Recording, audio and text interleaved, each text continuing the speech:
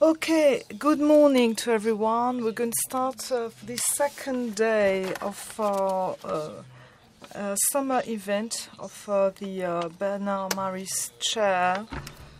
After a very interesting debate yesterday on regional crisis and regions confronted to multiple crises,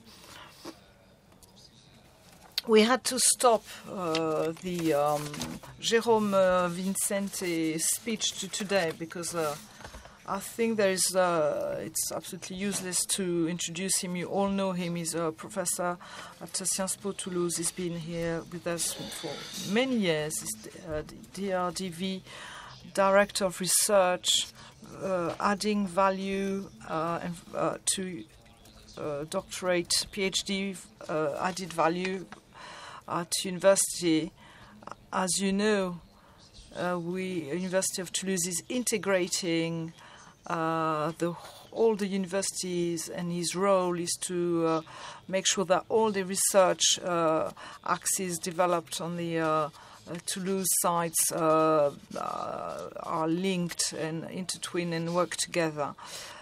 So Jérôme, we know him as a friend, but also for his research work on local and regional development, on clusters. His book on clusters is a real reference on the subject, and his work on this topic and on collaboration network on innovation, they have become reference work.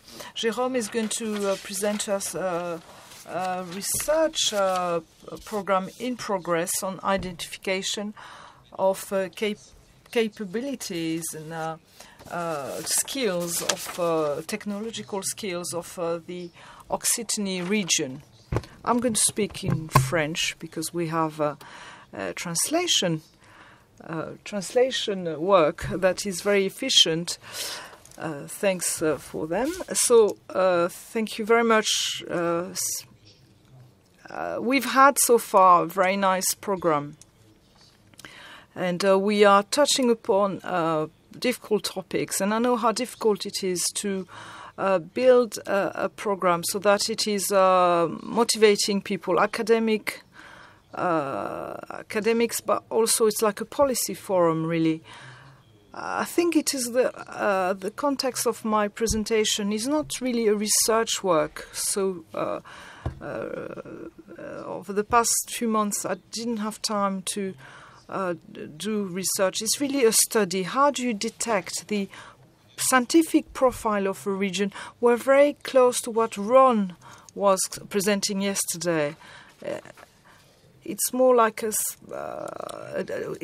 my study takes a different outlook, and it answers many queries and questions. There is a double answer. The need there was to reinforce the project of the whole of the Toulouse universities, because there was an excellence initiative bid. That's how we call it. It was bid to actually gather and gain millions of euros to sustain research in France, in Toulouse, and we lost it 5 or 6 years ago. Other regions have these subsidies. We want to show we have an international role to play, and it is supported by a real academic identity, scientific identity of the Toulouse site. It's not based at all on science. It is scientific too, not as scientific as Ron, but still scientific. Having said that, we have finalized the project and we have presented it. It is finished, but the roundtable we had yesterday on the local collectivity on for supporting innovation and research. This study is really the introduction to what we want to build with the regional actors, policy makers at regional level, to see this scientific outlook, to see it evolving, so that we have support policy that will be more efficient. The region tries to support the research excellence. I use research excellence really, actually it tries to find the right systems to really have a bigger impact of for the scope of scientific and society excellence. We want to make sure that the scientific research we will carry on will attract the really regional attractivity, so that Ron will stay all his life in Toulouse, for example. Our colleague who has joined him will be jealous and will want to grant and have the same subsidies to stay. I know Ron. For Ron, you need to demonstrate from this system to show that Ron will be the right person for him to find the right partnerships on site, and for our researchers to also take advantage of Ron's experience. We want also to have a transfer crossovers with industry. You spoke about it, Ron, yesterday. Some regions have industry and science profiles, and others do not match. So we need to have a really fine analysis of the scientific profile of the region. It is longitudinal. It is a very preliminary observation phase to observe what is coming out. It's not easy to observe what is emerging in a region or even in a network which is non-regional. What is being reinforced and what is declining. We are here as observers. And also to have a positional analysis. Where is the region we are studying compared to other regions? We can have an impact in one topic and be very weak in others, and we can be weaker too in this topic than our next door region or compared to other European regions. So here I'm going to refer back to what César Hidalgo had yesterday about prospective analysis. This is the scientific outlook. What will be the path that we'll need to take, the site should take, vis-à-vis this potential? Local, regional powers are very interested in this. So the whole debate could be really focused on this. The context today, what is the definition of scientific impact? It is a real issue. Yesterday we spoke about it, and there is a reflection on this. The impact factors are there; they're important. But what kind of impact factors? We have the scientific, impact, scientific, endogamic and exogamic. That is, say, the impact factor that is really inside, and the outside, exogamic. So we have the issue from scientific to societal issues. It's the topic. Do we need to look at the discipline per se, or do we need to look at topics? That could be the thematics, topics, and they're completely different. If you look at energetic transition and as a societal issue, and you link it to just society, you lose information that you thought were not linked to energy, but they are linked to energy. So I think it is better to have a focus on the topic rather than on the discipline. For the older people like me, then you have the debate on the discipline versus the interdiscipline. What subject? Subject versus intersubjects. is the purely scientific impact? Is it just a societal? Does it just have a societal impact? So I'm getting into scientific reflections here that haven't been solved. If I synthesize now on the impact, you all know the H index. It is a discipline view of scientific impact. It's endogamic. Scholars talk to scholars about scholars' stories, so it's very entre-soi, and you need to really, it's very good if you can correct all the biases to assess scientific impact of a colleague or university or a region. But we are seeing other indexes that are emerging as alternative solutions, none of them being stabilized. They're not the impact factor alternative we should use.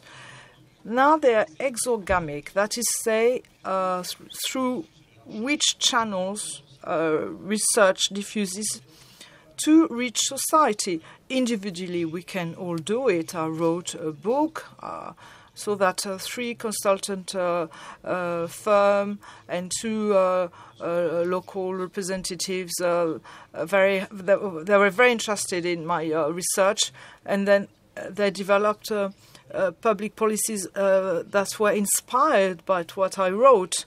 So each individual can do it. So we have a few tools that are emerging, like the altmetric software that captures dissemination through quotation and social medias. So it is a metric score, how many times your research was quoted on social networks, social media. We can see also on the Leiden platform, the CWTS, we can see reference scores also that are more focused on discipline and topics rather than on individuals. They have a score on society impact, on policy reports, industry reports, in social media, and in classic newspapers. So we are taking the assumption that there is a societal impact when there is a research on the increase of soil temperature in Occitanie. It's going to be published in La Dépêche du Midi, the local newspaper, but it's going to be spread out for the readers of the Dépêche du Midi on Sunday morning. Then you have the narratives. It's really the research units that are using them. They are being developed at the Council for Assessing Research, Conseil d'évaluation de la recherche. It was really broadly developed in the United Kingdom. The idea is that an individual is going to produce a report to be assessed as a narrative, and those narratives have to convince the assessor so that the scientific impact is going to be spread out through these different channels we spoke about, and will have a very strong societal impact. There is no index here, it's just storytelling. You explain through your individual strategy or lab strategy. You made sure that your research wasn't just scholars talking to scholars, but had a real society impact. And all this comes within the framework of the San Francisco Declaration, the ORA and Leiden Manifesto, that invite all research institutions, labs, university to develop their own system of alternative measures to research and to assess performance. So this gave you the context on how we think, how we carry out our reflection on the scientific and societal signature. On the debate discipline subject, the idea is that the societal impact is better assessed through a scientometric approach than on the traditional approach of a clarivate discipline, by discipline. So now we have discipline versus topic. The challenges today are very complex, and they cannot be just dealt with on COVID, for example, when we epidemiologists, we had to implement it on the health policies. So the societal impact of research is better assessed by topic-based bibliometric analysis. Today we are going maybe too far, and the disciplinary impact, pure impact, is now questioned. Why? Because we have scientific challenges that are treated only and financed only under the interdisciplinary. It's going to dry out of the disciplinary excellence. So we can go too far. All discipline, if you have too much, not enough, you should find the average and the good balance. Research funders, agency regions, they are really asking for methodologies to measure the scientific impact of interdisciplinary researches.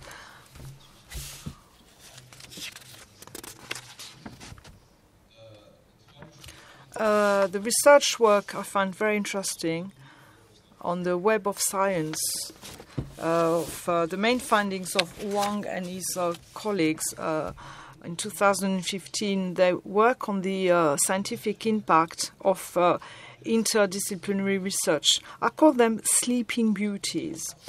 He thinks of 3 types of interdisciplinarity in a single impact analysis. Each of them has an impact in the spreading out of scientific studies. It could be a variety.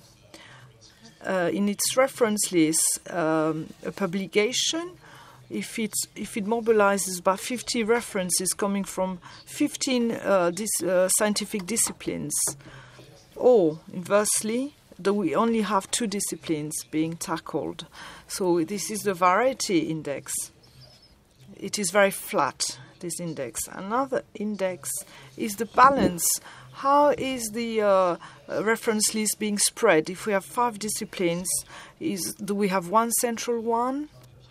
In a round publication, there were 80 references from economists and 20% a bit of sociology, a bit of anthropology, a bit of history, a bit of this and that. So a third factor that we know very well when you look at economy is the difference, the cognitive index between disciplines that are quoted in this reference list.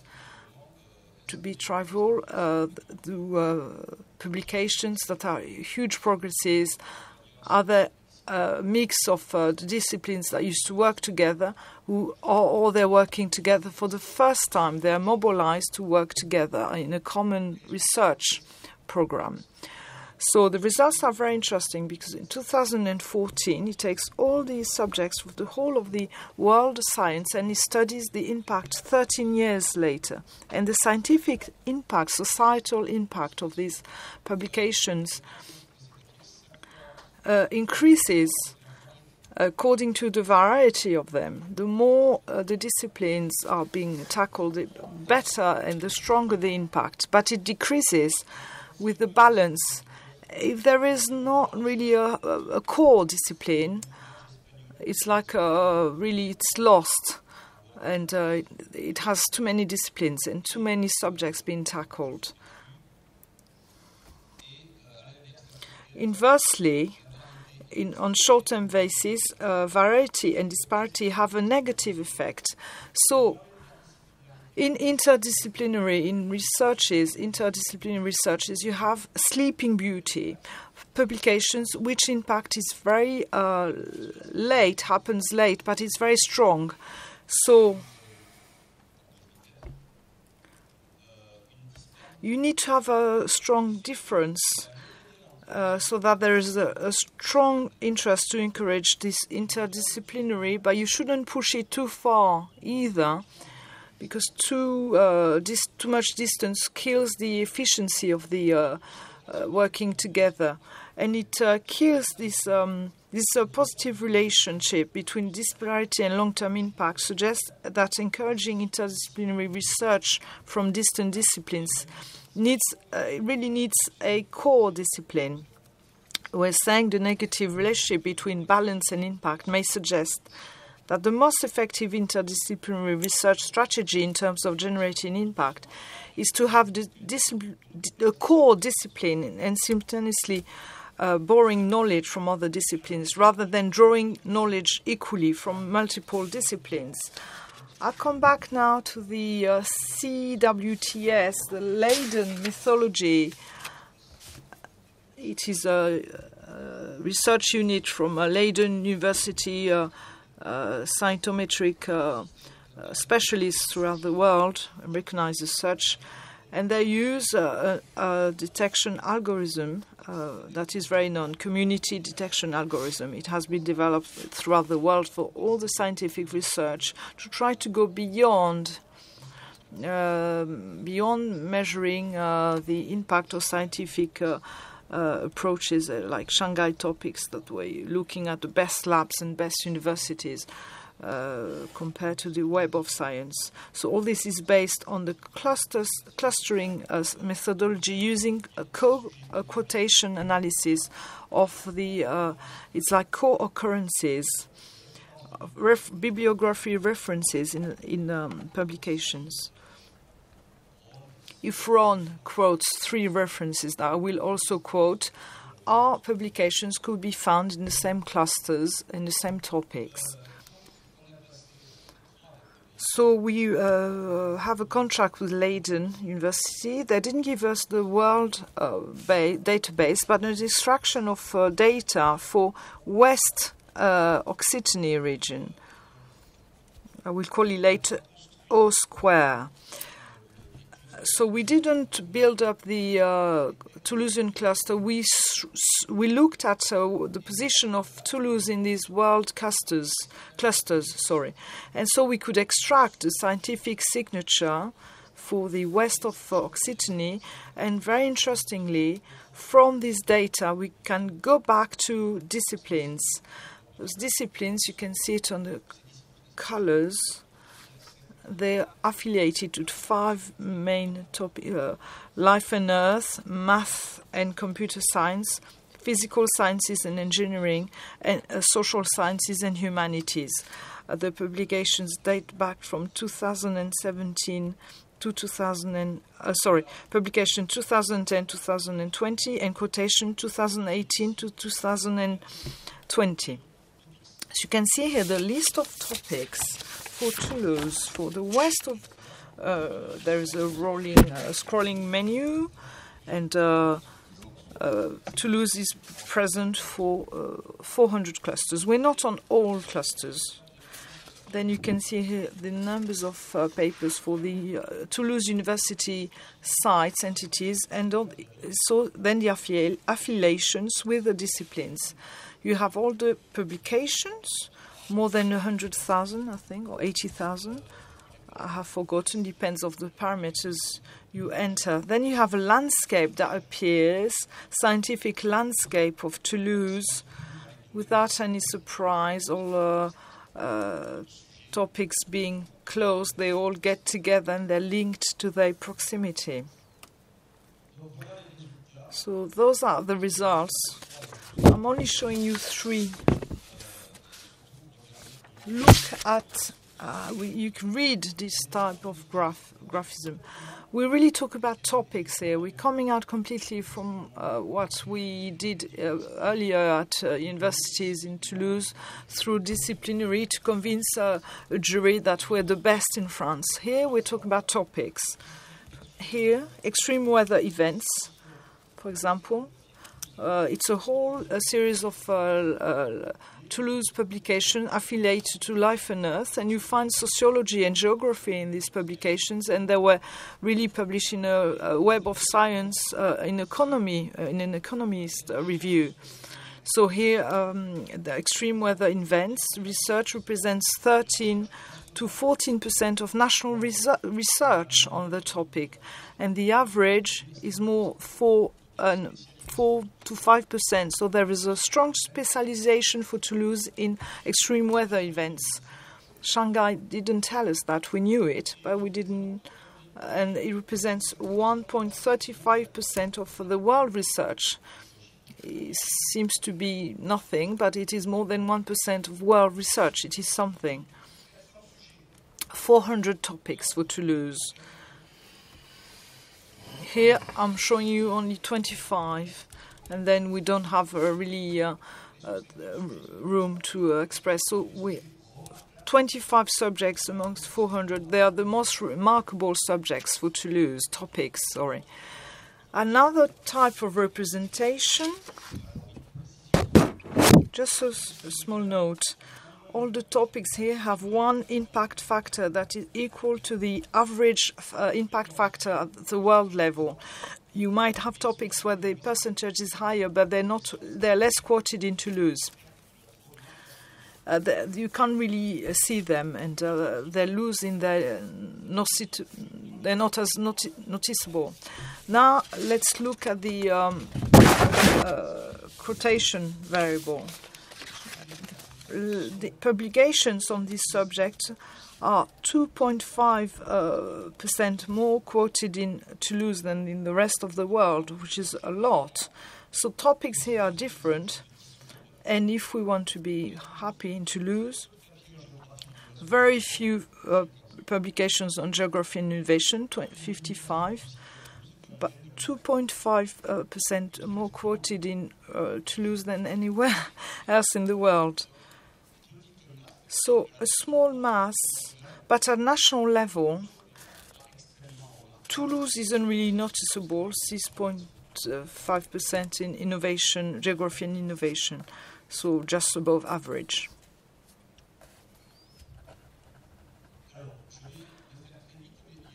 I'm going to show you quickly. There is a way building up an algorithm to go back to disciplines. Why did we do this? Because the Shanghai disciplinary classification has a strong bias of these 5 criteria and all the thresholds. IECT papers, the 1% that are most quoted, are extremely exclusive. If we take a linear approach, we can see that Toulouse wasn't classified for aerospace engineering in Shanghai. And you think, how come? How come Toulouse will not be classified by the Shanghai classification? 330 in engineering, aerospace engineering, with an impact factor 1.5%, 50% more quotation in Toulouse, and 14.5% of national impact. Once we have corrected this noble approach and the size of communities, the signature is a lot more. You find oceanography, meteorology, because Meteo France research site is in Toulouse and isn't very well classified by Shanghai classification, but here comes up very well, and it shows really a lot better the skills of Toulouse. Olivier Brossard. So this is work that we carried out with Olivier Brossard, the EI index. This generates memories for you. Now, this was interesting studies, but the disciplines that have EI indexes over here that are high. In other words, in Toulouse, this discipline is more likely to interact with other disciplines than itself.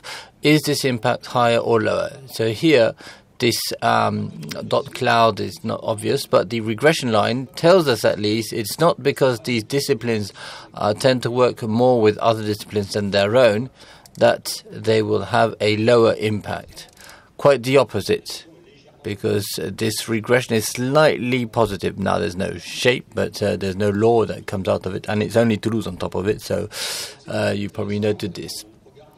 So it is interesting, and in the database we see how often a discipline interacts with its own discipline or with another. We even take this a little bit further, and we do the network analysis. And we consider ties between disciplines. Now, these ties being the topics they have in common in this topics database. And so we have all the links between disciplines of the same field, so in the same color. And we only look into the disciplines that will go and affect disciplines of another domain. So the HS with life science, med science with computer science. We're outside of their field. And so we have a certain number of disciplines that are extremely structuring in this interdisciplinarity, and others are not quite. All these over here aren't. These over here are more or less, and some are more than others. If we look at SHS, for instance, educational research, here doesn't come as a surprise because this has to do with psychology or psychiatry, with med science. Economics also works a lot with maths and computer science. In terms of SHS, here we have archaeology, of course, works a lot with science pertaining to land, earth. And here, of course, we have an interregional approach, so we can see ties with Bordeaux, Montpellier, and others. I'd like to wrap up fairly swiftly now, if I may. I don't know if we've got enough time. Okay, so this is a preliminary study. It was the object of an annex, a 5-page appendix in the amongst the Excellence Initiative response, and it was quite well appreciated by the jury. So this was developed for this call for a national initiative of research excellence at the city level. And it's the region over here which paid for the database. But it uses this database in order to build with academia. We will carry on financing and co-financing the setting up of a longitudinal dashboard for the scientific signature of the site. So in order to identify funding, in order to ensure that, help fundings arrive in Toulouse, because that's where it may emerge best. This change in paradigm, including from those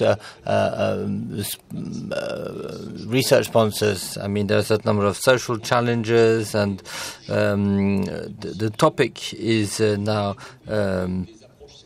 the scientific approach rather than discipline or excellence. And if you I don't know, take a subscription to the science magazine, you'll see this very clearly. And then, of course, we need to have a very much disciplinary approach to identify the key disciplines which have an impact on the emergence of these topics, because and then what are the structuring disciplines that structure more than others? If we take, for instance, a topic which does not connect many disciplines but only one, such as economics, why finance it as a whole? Because if this topic here and elsewhere refers to a core discipline that can be isolated, the funding should go to the establishment rather. But maybe the idea is to have more general funding. Okay, so these are questions that remain. What grain is best suited to analyze these topics, to see research dynamics emerge? So this was a question I asked yesterday. This was a question we had with Ron yesterday. At what level? I tend to defend the micro-grain, the micro-analysis of a micro-region, to try and help the public players to create more efficient incentive schemes. But as Ron said yesterday, and you imagine that I made my slides after Ron's presentation, but it is difficult to explain to policymakers the number of emerging scientific topics. And also, pertaining to yesterday's discussion, how can we connect scientific topic data to patent data in order to understand where the transfer failures and strengths are? Because that way, common detection algorithm and category definitions would make this connection tractable. And so there is, if you look at science publication and patents, well, you may see how you've co-constructed the semantics. And in fact, I find it difficult to see what we could do for, for the region to analyze the failures in transfer. I forgot one extension, but it doesn't really matter because the reason isn't here. But we need to extend from Occitanie west to all of Occitanie if we want the region to give us money to do it. Thank you very much for your attention.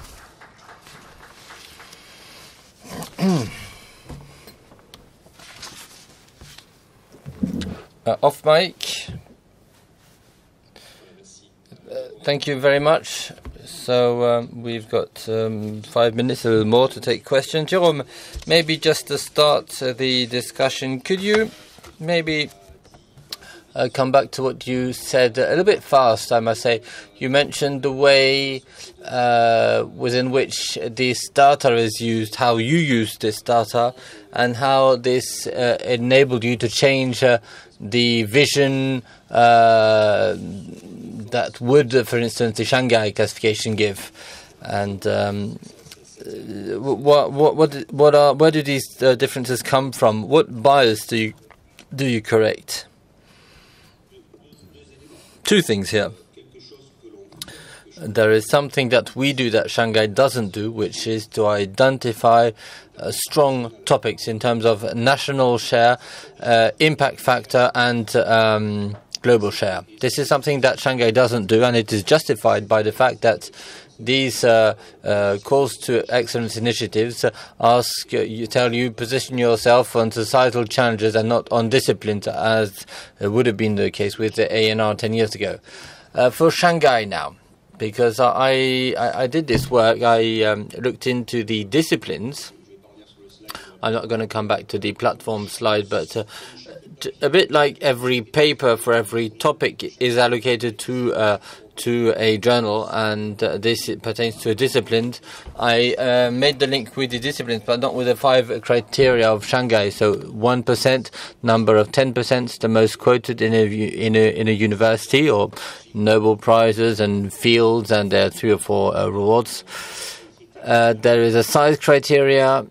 And there are 5, I forgot one. But if I remove all these criteria and I take just a standard quote criteria without what's flashy on the Nobels or the IECT, I get something very different from Shanghai. And we had a problem in Toulouse for many years in aerospace engineering, but also in weather forecasting. You don't see economics either. Economics is somewhere over here. You can't see it. It's part of the 50 remarkable, but it's on position 30 or 40, depending on how you look at this. So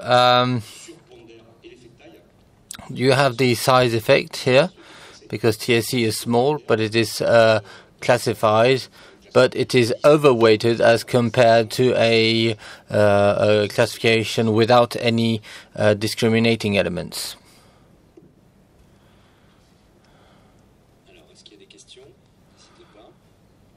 Do you have any questions?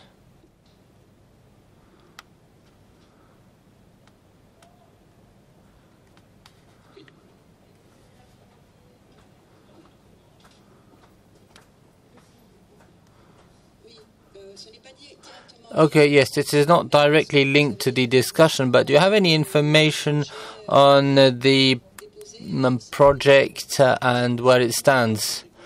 Well, the answer is it's likely to be in July. 28th of June, we have a ministry meeting with ANR and all the deciders.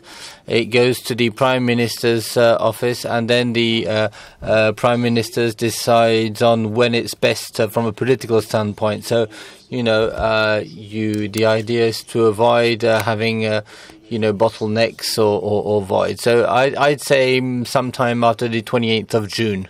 But, that's my opinion, and I make many mistakes.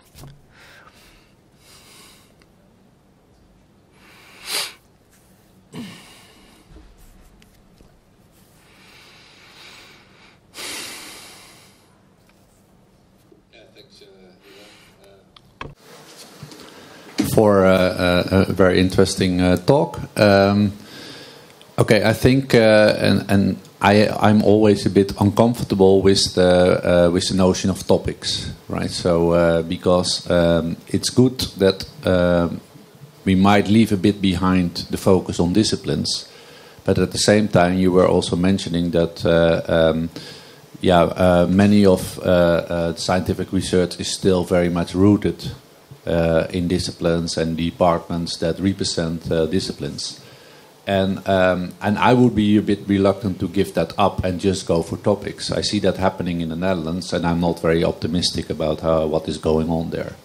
I mean, it's the whole thinking about focusing research funding on societal challenges, right? And more or less everybody's doing the same.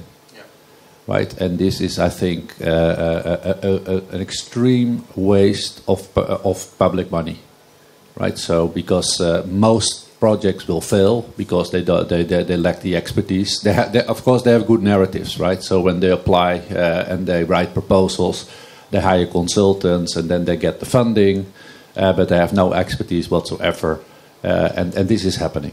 Right, and this is happening not only on a very minor scale; it's happening on a very large and massive scale, because this is the fashion, right? Go for topics. So I'm a bit reluctant to go into this direction. So I'm not saying that, of course, what you want to do is to show excellence, right, on those topics, and which institutes actually matter in that respect, and to what extent you also have to connect to other disciplines. I don't think that. The issue is that we should look beyond our own disciplines, right? So I think that is very good. And maybe your analysis could also show that the disciplines that keep on inward looking, following an inward looking approach, like maybe economics, just to name one. Example might be bad for the field itself, right? So in that sense, I think it's good to go beyond boundaries and to go and encourage interdisciplinary research. And then I think this type of research, I think, is very welcoming. Okay, what type of interdisciplinary research produce the best scientific output? So that I think that is a great question to take up. But then immediately to jump on a focus on topics in order to ensure that disciplines are working together, right? Because that is the whole idea about the topic, right? Okay, there is a demand from society at the one hand, but also that it's also very much driven by the fact that one discipline cannot solve one particular societal problems, but you have to collaborate across different disciplines, right? Okay, then that is happening. I think this type of scientometric analysis could be very relevant and useful to actually show that this might not work, right? So that indeed, if you have a topic-based approach, you bring different people from disciplines because that is the fashion, and then you will see that many of those projects will just fail because people might not have the excellence, and secondly, because they are not used to collaborate among different disciplines, and therefore they will fail to produce any scientific output. So, in that sense, this type of research, I think, could be really very relevant. Okay, I think I stopped talking. I think it's just a comment and not so much a question. But there are. I'm really worried about some of this kind of trends that are happening in science in general, and I'm very much involved in these kind of debates in the Netherlands. And I feel that I'm only one of the few that is actually addressing these type of critiques, while everybody's just going in the same direction without thinking too much what might be the consequences of that. Oh, je partage complètement. Well, I totally agree, and this is why I said that the trend is pushing way too far social issues, interdisciplinarity, and topic versus discipline. And in Toulouse, we've had a lot of disputes and discussions. For instance, some representatives of major research units, so disciplines, were totally against the work I was carrying out. And in fact, I forgot to mention, because this was done with Mike Toupis and Pierre Benoît Joly. Pierre Benoît Joly, by the way, was pushing hard for topic, and he was more about, he would say just forget disciplines. And so we didn't quite disagree, and this is why I try and get disciplines out, and this goes along the lines of what you said. There's a true engineering approach for research, and we need to see in real life what are the disciplines that structure local communities. Then we can look at this globally as well. But this slide here is not, because basically I didn't get the majority, but this does not reflect the initial answer to the call for excellence, because it is too disciplinary, yes. And so you are, making the message unclear, and the message we should have passed on is the message that you defend, Ron. Yes, the impact on society of our research for financiers cannot be disciplines. It's not relevant. But you will not have a society impact if you do not maintain incentives for disciplinary input. And this is a message which... could you remind us how this is built? What links the... disciplines are linked together when on-site in Toulouse they share a common topic. So in publications where scientists are co-authors. Good, yes. And over here, we only consider the links when these disciplines are outside of the field, so basically out of the color code. So you will see no square of the same color connected. I have one which is more complex, where you have Scandinavian literature with non-Scandinavian literature, and so on and so forth. But all these disciplines here, so geology, for instance, has got nothing to do with a discipline which is outside of earth science. I think we had a question here from Delio. It's going to be a difficult question. I can tell you straight away. No, don't worry. Okay, so obviously this is extremely interesting, as you know. But maybe I'll make comments, because we have this discussion, topic, discipline, interdisciplinarity. And I believe there are mistakes here, because we could do a topic analysis and identify discipline topics. And it is not because we are in a topic analysis that we are necessarily in the interdisciplinarity. Oh, yes. And by the way, most of these topics are in Toulouse, and maybe somewhere else. No, it's not the case. Exactly. And that's why, as regards what Laurent presented yesterday, I believe it is much more interesting. Sorry. It is more interesting in the sense that we do not have any topics imposed by the classification, and so we have something which is much more fine-tuned, and we will be able to analyze it, because this type of identification will put us in line with the existing resources in the territory. And so we will see a certain type of aeronautic development in Toulouse, because we have the human resources on site. So just... So I just wanted to make this little comment pertaining to the importance of the topic, notwithstanding the fact that, of course, we have interdisciplinarity, and I totally agree that on the fact that too much interdisciplinarity, just for the sake of it, is not necessarily good.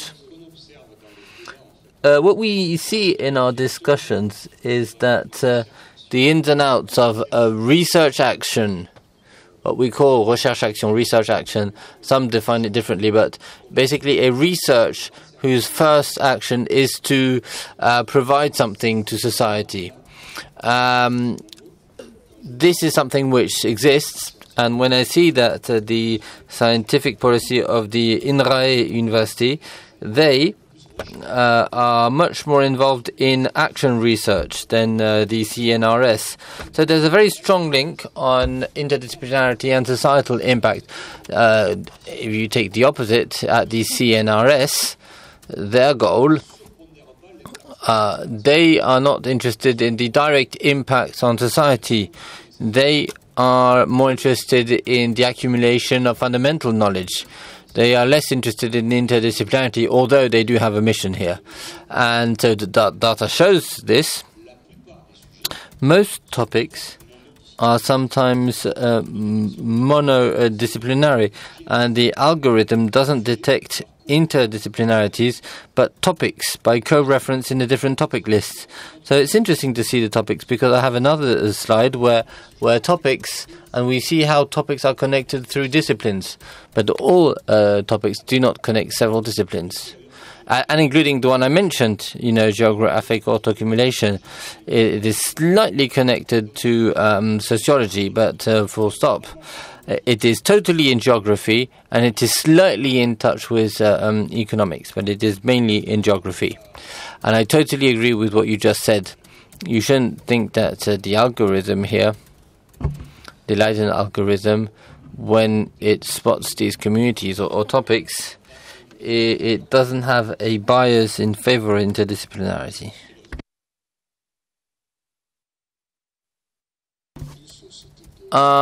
Yes, I much prefer this type of representation, as you know, because the categories are quite closed here, and they do not show the potential links that may exist between topics and disciplines. And this, I believe, is very interesting, as you know, and development possibilities, because we have resources that can be implemented for the development in order to push certain topics forward. But this is something, fewer studies, more research. Yes, the ambition we could have, because this is a study from Toulouse, focused on Toulouse, and sometimes I dream of a collaboration between 5 or 6 big European universities who've all answered excellent initiatives to change their approach to work by priority. And we could take a longitudinal approach and see if this turns out results, because what I see, apologies, this is amongst us, people just take their money and carry on doing what they believe is the best, and rightly so, for their scientific impact, because it impacts their career and so on and so forth. But personally, if I take Toulouse, we can clearly see the strategies of the disciplines to impact. So it goes along what Ron says. Scientists will carry on playing their disciplinary strategy if they believe it's the one that will generate most funding. Reversely, some communities have a natural trend for interdisciplinarity, and they are not part of academic structures that can implement them. So I believe it is good to find an added value to the existing discipline for those who have a natural trend to break the borders of their discipline. That's how I see it. And this is not how the chairman of our university sees it, but I see it that way. And it would be interesting to compare with other major universities and see how their landscape is structured. Maybe we're slightly over time. Thank you very much once again.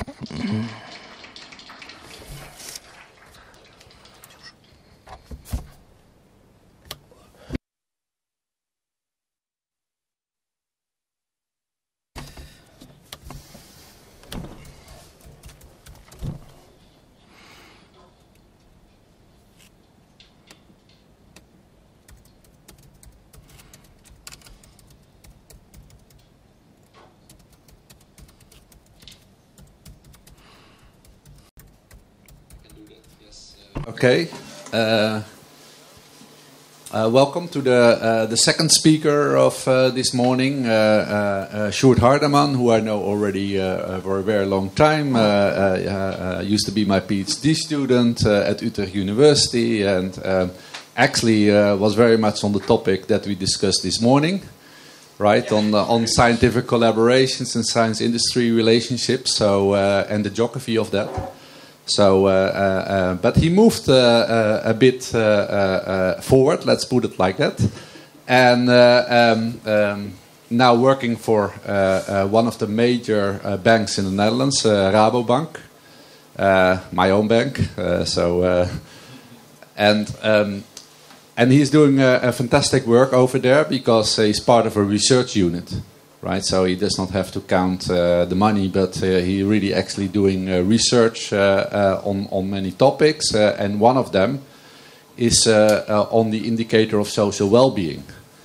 Right, so and this is a topic that is of very much interest to all of us, especially thinking about the legacy of Bernard Maris, thinking about economics in a more broader sense. That we also have to think about new types of indicators in order to grasp what actually or how to assess the well-being of citizens, and just take an economic dimension, and even worse, just by one indicator, GDP, that we are using quite a lot till today. Maybe we have to go beyond that and include all kinds of other dimensions that citizens actually care about. Of course, they care about the economic state of affairs, but there are many more dimensions that we should account for in order to understand more what it means well-being of citizens, and how we can help them, or we can help policymakers. In order to get better indicators to support their own policies. Then I'm talking about issues of health, issues of the environment, environmental quality, etc., etc. So those should be taken on board because citizens care about that, and we should account for that. And Sjoerd is an expert on that, right? So he's involved in research on that at the Rabobank, but also in collaboration with Utrecht University. But I'm sure that Sjoerd will say much more about that because this is he will present some results of a study that has been done in collaborations with many others within our university at Utrecht, but also beyond that. And I think it's very interesting research and making a step forward in order to see to what extent we can actually measure the well-being of citizens and what is the geography and how does the geography look like. And studies have been done on the Netherlands already for some years, so we can also already make some dynamic analysis on that. But of course, I am already talking too much. Because Sjoerd will comment on that and will talk about that much more in detail. So I'm very happy, Sjoerd, that you could make it. Not easy nowadays to take flights, but very happy that you are here, and we are looking forward to your talk. Thanks, Ron. Me as well, very happy to be here. Yes, there it is. I'd like to talk to you about going beyond GDP, exploring the geography of sustainable well-being in the Netherlands. And actually, I don't have many solutions, but I want you to remember 3 questions, 3 takeaway questions. And I think something went wrong with the layout, but that's okay. First question is, what does it actually mean when we speak of regional development? And for whom? This last part, actually, I didn't come up with myself. I took it from a paper, I think, by Andy Pike and some others in regional studies some years ago. Second question I'd like to address, and again, I don't know whether I really have definite, conclusive answers, but at least I think it's good to think about it. what does our notion of regional development mean for the way we measure it, or we should or could measure it. And then the third question, which I feel is of most importance, especially for policymakers, is what then does our metric or our metrics mean of regional development for how we construct regional policies. Again, I'd like to stress, I don't think I have definite answers, but at least I feel that these three questions offer a fruitful starting point to have a debate on how to move forward in regional development and especially policy making therein.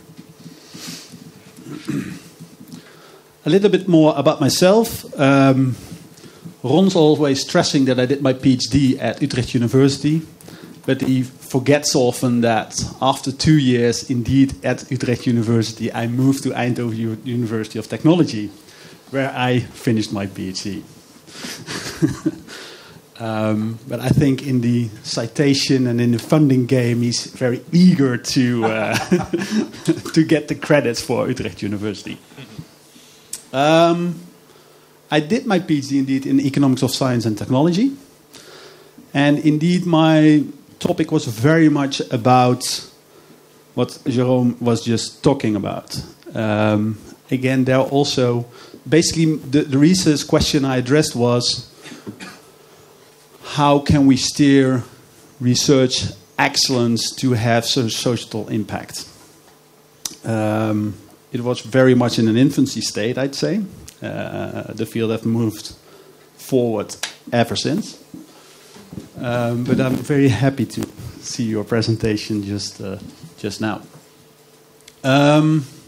After I did my PhD, I moved to the European Commission, where I worked in Ispra in Italy for 3 years. And when I came there, I started with the assignment of measuring research excellence at the regional level.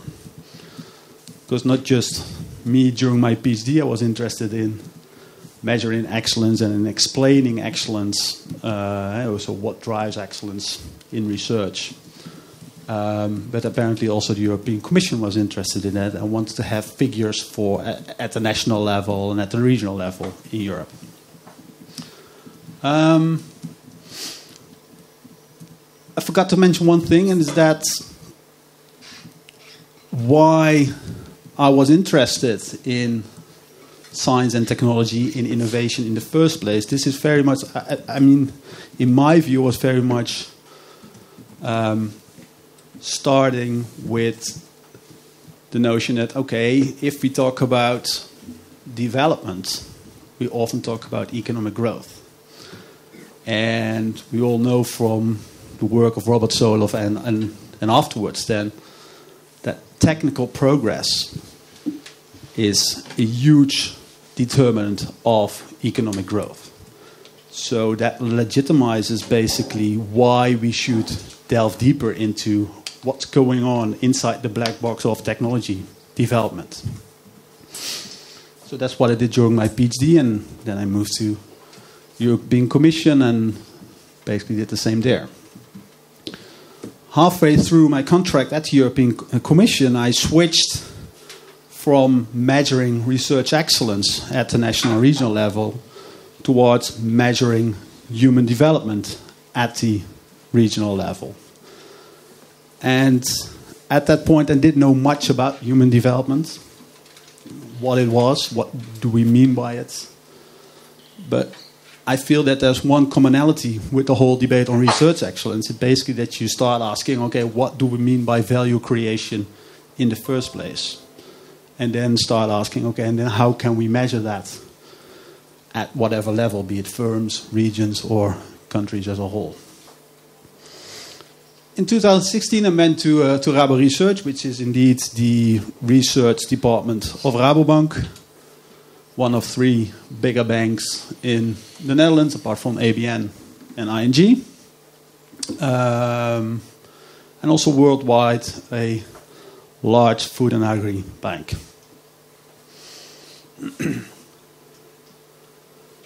When I came there was a particular slogan, marketing slogan of Rabobank, saying the mission that we have at Rabobank is to grow a better world together, which immediately, given my experience also at the European Commission, made me question, okay, what then do I actually mean by better in growing a better world together?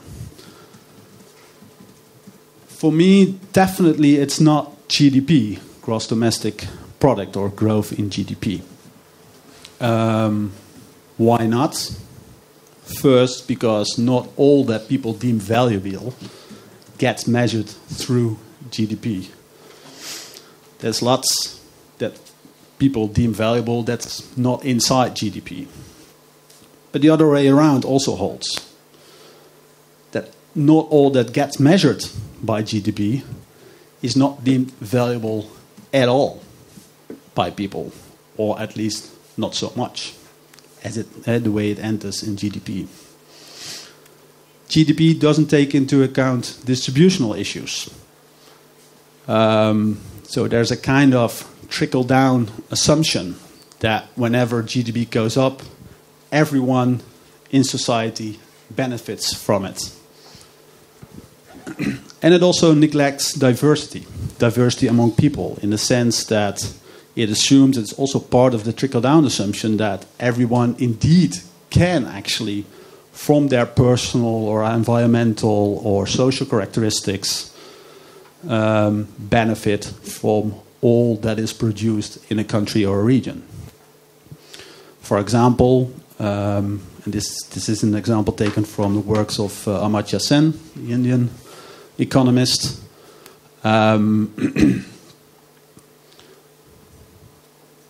When you give people a bike, not all people can ride that same bike, because some simply lack legs to use that bike. So not all that is produced can, in fact, even if it would be distributed equally across people, not all that gets produced can help all people equally. There's a diversity issue there.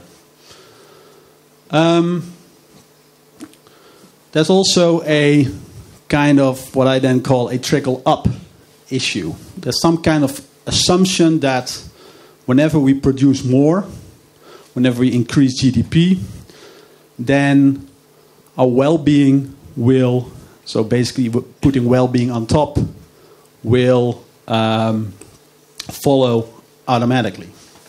But of course, as you as economists perfectly know, there are negative externalities to production, also of course positive externalities. And there's also a lot about non-market production. For example, taking care of family during illness instead of sending them to the hospital immediately is not part of GDP, whilst it might be part of our well-being, of our welfare in a broader sense. Final thing, or there are many more things that are wrong, let's say, with GDP, is especially at the regional level. So if you look at gross regional products, then of course growth in GDP doesn't take into account inter-regional relationships. For example, you don't have to live in Toulouse to work in Toulouse. So you can enjoy, let's say, life outside Toulouse and still work in Toulouse where you earn your income. Usually this is not taken into account. This point of GDP being a wrong measure of our welfare was indeed already recognized by one of its core developers, namely Simon Kuznets, later a Nobel Prize winner, who says that the welfare of a nation can scarcely be inferred from a measure of national income.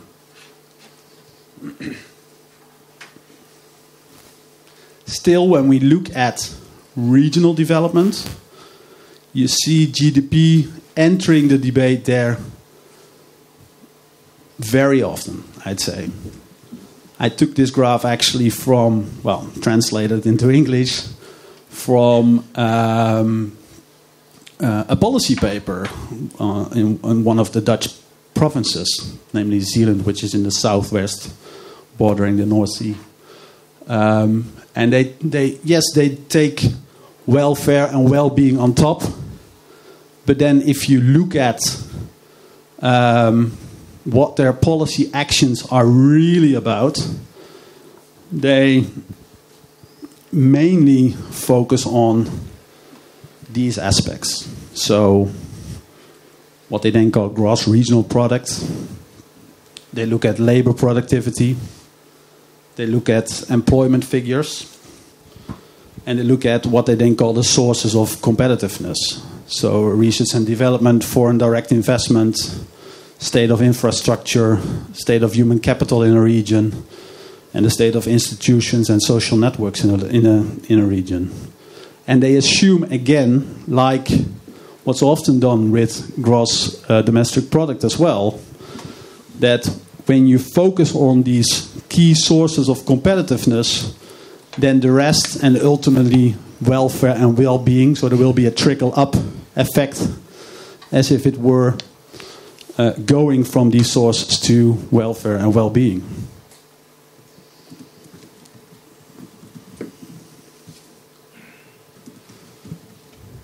If we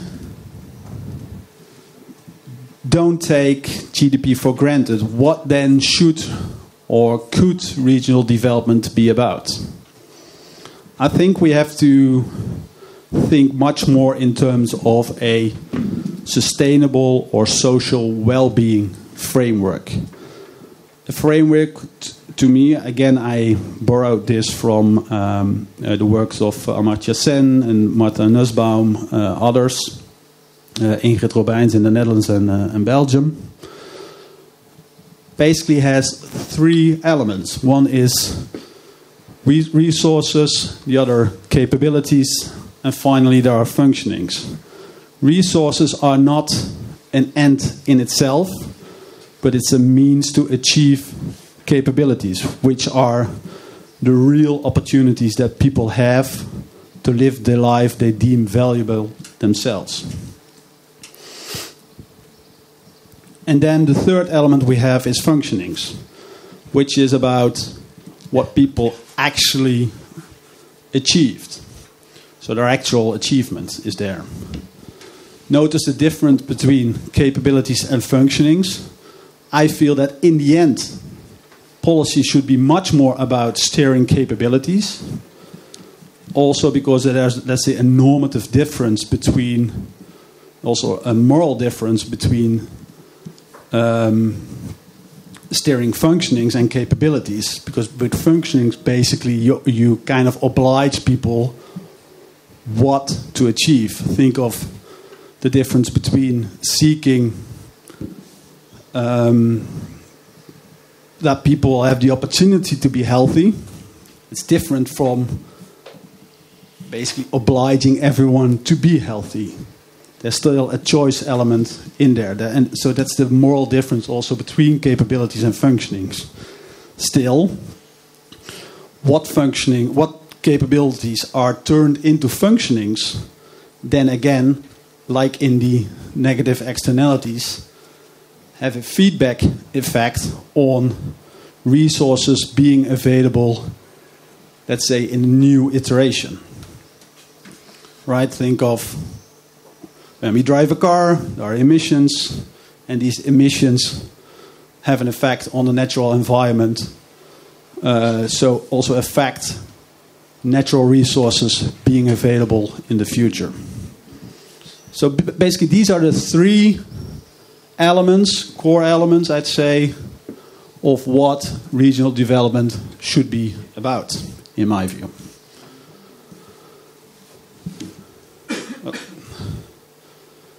Of course, if you want to measure these building blocks, these elements, we have to ask ourselves, okay, Should we measure resources? Should we measure capabilities? Should we measure functionings? In part, this is also a, let's say, pragmatic question, in the sense that what kind of data is available to use these aspects. From this pragmatics, we started mainly measuring functionings first, simply due to a lack of data being available on measuring especially capabilities. But keep in mind that, in my view, in the end, it is about capabilities. Of course, both resources, capabilities and functionings all play out on various dimensions. It's not just about jobs and income, it's also about housing, it's also about, well, we take 11 such dimensions. It's also about personal development or education, it's about health, it's about work-life balance, it's about community, sense of community, institutional quality, it's about housing, safety, and environmental quality. In principle, I'd say all these, so resources, capabilities, and functions, can play out on these various dimensions.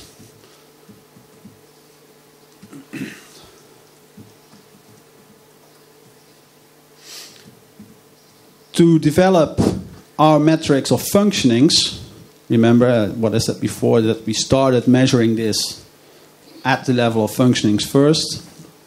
We used publicly available data, being available from Statistics Netherlands. And there we started measuring, especially functionings, I have to say. More recently, we started to measure capabilities as well. And we do this running a survey on over 10,000 people in the Netherlands, aged 18 years and older. We do this yearly now. We did this last 2-3 years. The third version is coming up. And what we did there to measure capabilities is simply ask people on a scale from 1 to 7, to what extent are you capable of having appropriate housing, of generating enough income, of live your life in physical and mental safety, etc., etc. We did this for all these 11 dimensions. Of course, if you then want to have a metric of well-being, social well-being or sustainable well-being, you have to aggregate these measures in one way or the other. You have to also use weights in order to aggregate these various dimensions. We took these weights from stated preferences in that survey.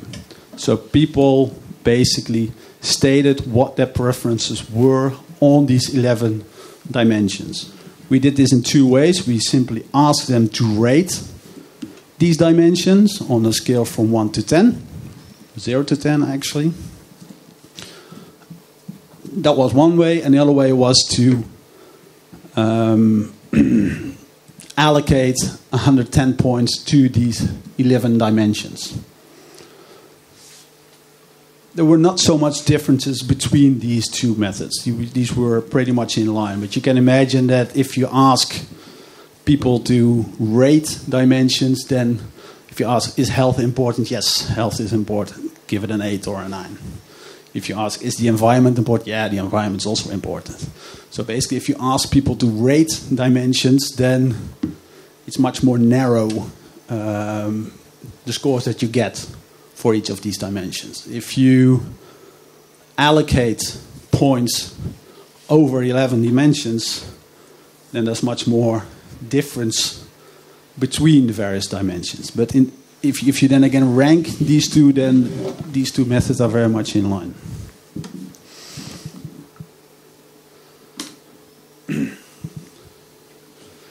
Getting back to functionings, how we measure these at the regional and the national level is using public data again.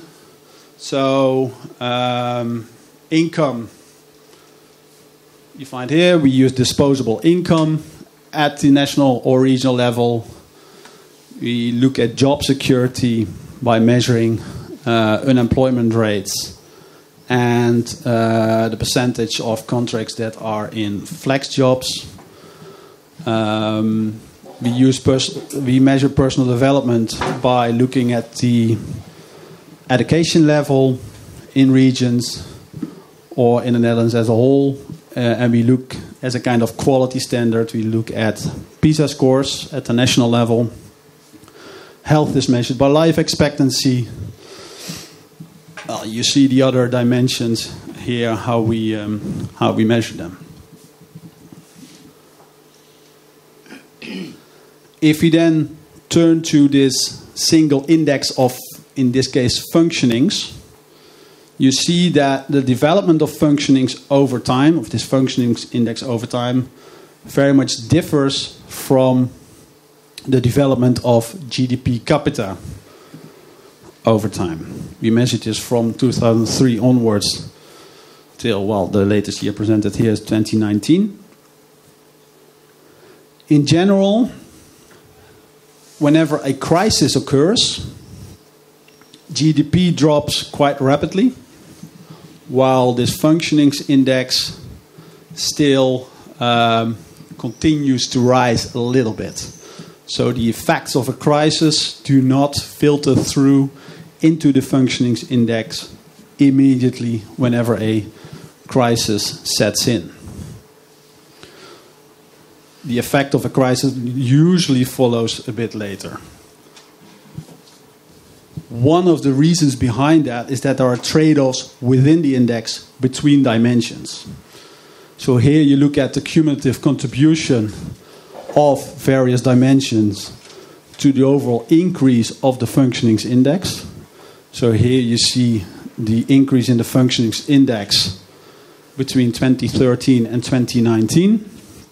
And you see that within that period, income and job security, so disposable income basically, unemployment and the percentage of flexible jobs, had a huge positive contribution to the overall rise in the index. While at the same time, housing, measured in terms of housing satisfaction, dropped considerably during this period in the Netherlands. One of the main issues you might know in the Netherlands is indeed the housing market. Especially youngsters not being able to buy a house, to buy a first house, let's say. Another dimension that decreased during that period was work-life balance. So people started working more, experienced more job security, but at the same time this came at a cost of their work-life balance. One way to take this is to look at this functionings index, what I call sustainable well-being or social well-being, as a much more balanced picture than simply looking at GDP growth or gross added value growth or simply looking at employment growth, so the number of jobs in a country or a region. Sorry, just one question. Clarification. Sorry. So these are. I'm just wondering about the word of trade-offs, right? Because you just show that what are the contributions of each of those indicators to the evolution of the index overall, right? Trade-offs to me would be more about if you increase wealth, does that go along with an increase in housing satisfaction or not? Yeah. That is not shown here, right? Because then you make the analysis. What is the trade-off between two of the indicators that are part of this index, right? So whether there's a trade-off between the two. What we see here, I'm not sure whether I understand your question right, Ron. What we see here is the increase in the overall index an index which is between 0 and 1, so rescaled on a scale from 0 to 1, between 2013 and 2019. These dimensions contributed positively to this. Oh.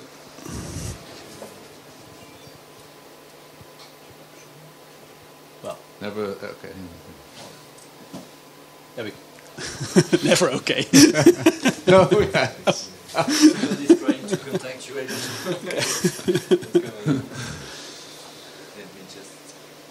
No, I have understood what is showing here, but I just want to say, okay, did you also do analysis in which you say, okay, if the job security satisfaction will increase, what will be decreased because of that? So what are really trade-off between two of the indicators that are part of the index, right? Do you see what I mean? So you mean basically a correlation between dimensions in the index? Yeah, exactly. Yeah. In a way, Yeah. yes. Usually there's a negative correlation between the environment and income. Suggest they go together, right? Yeah, which is not which was the case during this period. One reason, I take there is that we measure environment by the emission of small particles. Is this the English term? Fijnstof?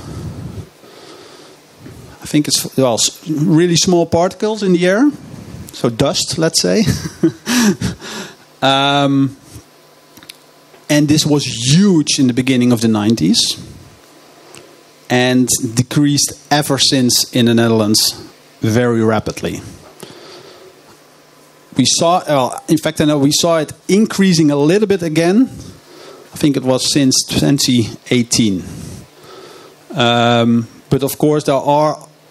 In fact, this dimension environment is one of the dimensions we're still struggling with how to operationalize it in our metrics. So it might give a slightly, let's say, biased picture of how the environment is actually doing in the Netherlands. But you're right on that if you just simply look at correlations across dimensions, then we see a negative correlation in general between the environment and, for example, income. One of the striking things from our analysis, I guess, is the regional differences in the Netherlands. Not so much that there are differences. I mean, we know that there are regional differences. Also, when we look at production or when we look at employment. Back again.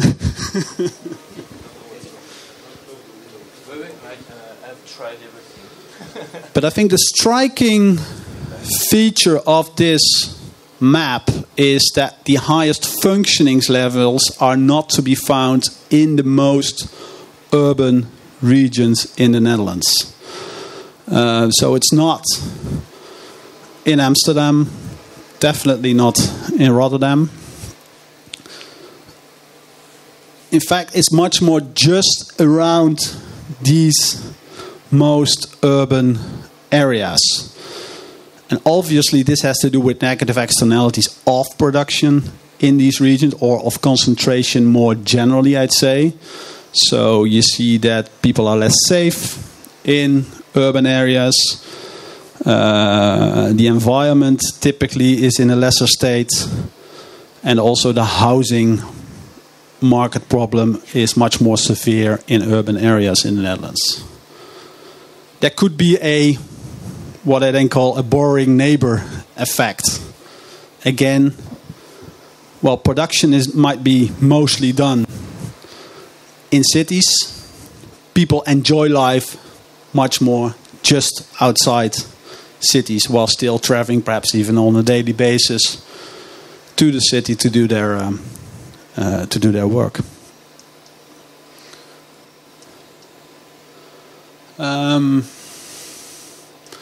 I leave this for the moment.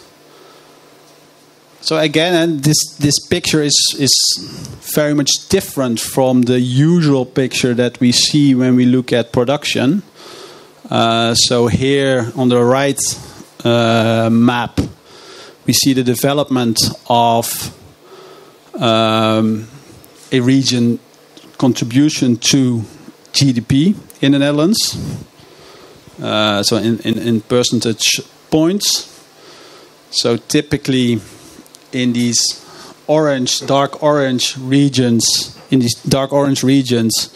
the contribution to GDP development is much higher, but it need not be the same regions as the ones that are scoring high on the functionings index.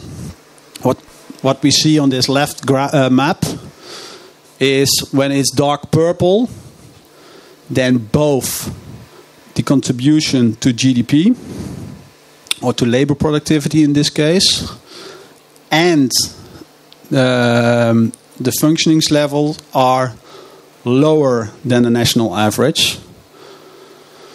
The dark orange, in that case, it's both higher, so both labor productivity in that region is higher than the national average, as is the functionings level. The light purple is that labor productivity is lower than average, but the functionings level, sustainable well-being, is higher. And the light orange, so again Rotterdam, Amsterdam, yes, labor productivity is higher in those regions than the national average, but sustainable well-being, as measured here in terms of functionings, is lower there. What about other resources and capabilities? I wrote other because I feel that, especially when you talk of gross regional product, in fact we are talking about a resource already. It's not a goal in itself, it's a means to achieve other goals. This is still work in progress. Still, for example, through that survey that I mentioned before, we also measure how satisfied people are with their local amenities. So think about the availability of hospitals or shops or cafes, pubs. We see that this is very much correlated with the distance they experience to such amenities. So people far away from those amenities tend to be less satisfied with amenities in general. It's a nice job to push the button every once in a while. My level of well-being is going down currently because of technology. I hope you still get paid. We also measured capabilities at the regional level, and here we have simply the average score. We normalize it on a scale from 0 to 1. What's striking to me that in general, we see a picture that, let's say, at the borders of the country, capabilities tend to be lower on average, but still the range is very small in the Netherlands. So in a sense, I'd say that people in the Netherlands, wherever they live, tend to have the same opportunities. Which does not mean, but still, we saw before that does not mean that those capabilities, those opportunities are then also always translated into actual realizations, actual functionings. So there's something going on there as well.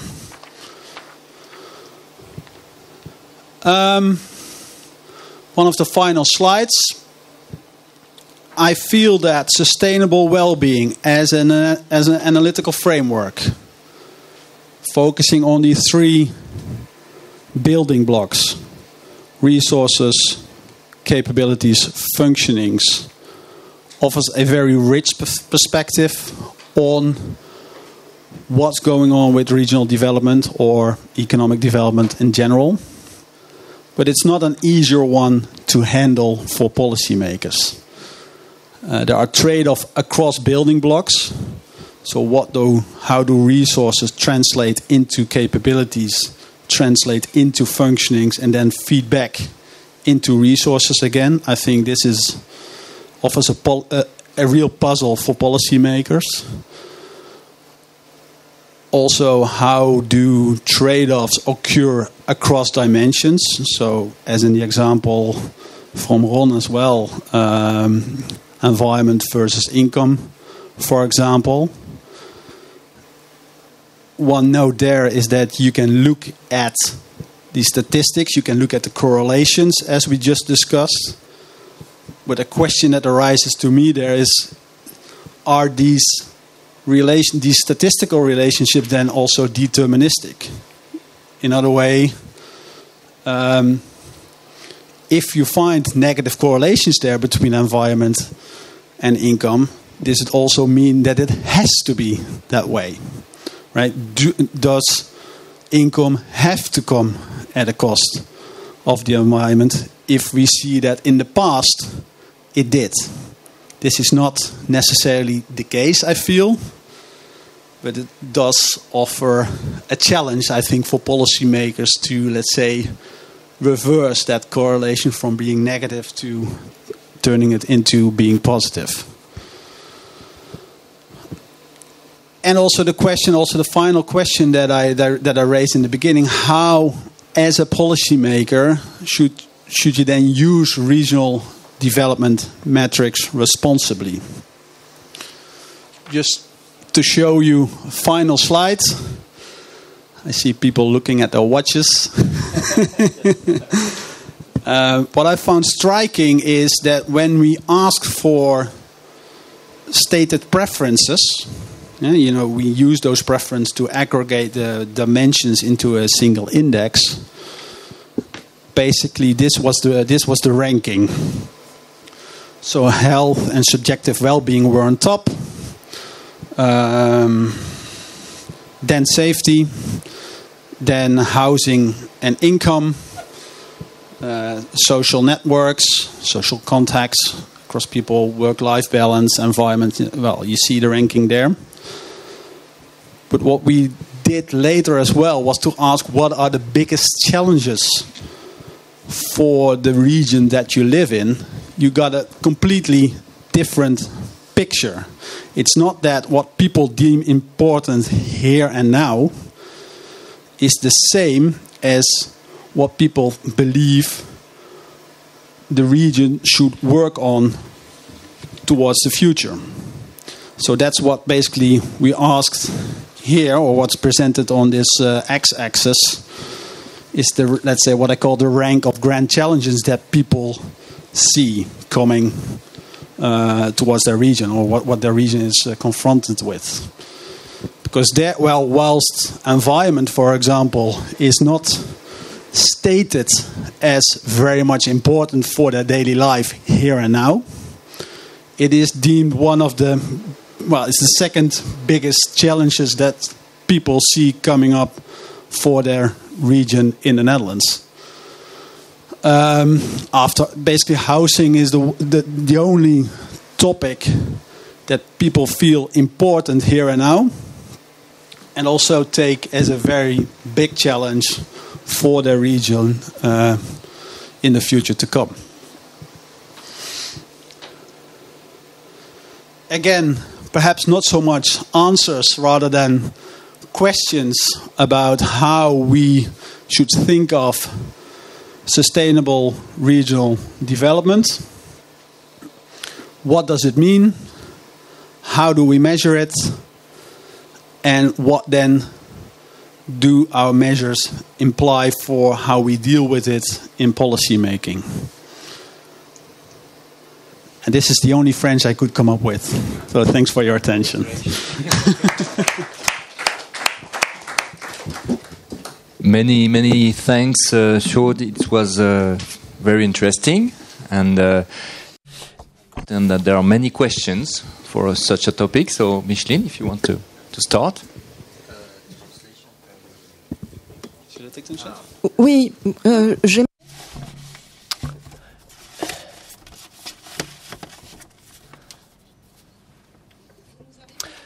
You mentioned an index, how can I say, an alternative index that to replace GDP.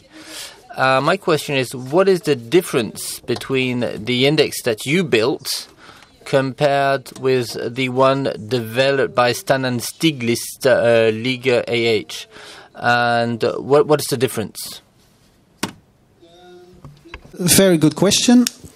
There's not much of a difference in the sense that we use the same framework. So the 11 dimensions that we use are the same as the ones suggested by, let's say, the Stiglitz report, or at least the project that followed from that report into the Better Life initiative by the OECD.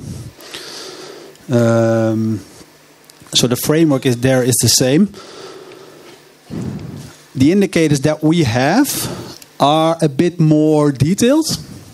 Since that we focus on the Netherlands, we can, use more detailed indicators, underlying variables. Because from the Better Life initiative, of course, this has to cover all OECD countries. And, then you have to harmonize across countries. You have to include the same variables across countries, and then typically there are less variables available. But in principle, indeed, the framework and the line of reasoning is very much comparable with the OECD initiative that followed from the Stiglitz report. Yeah.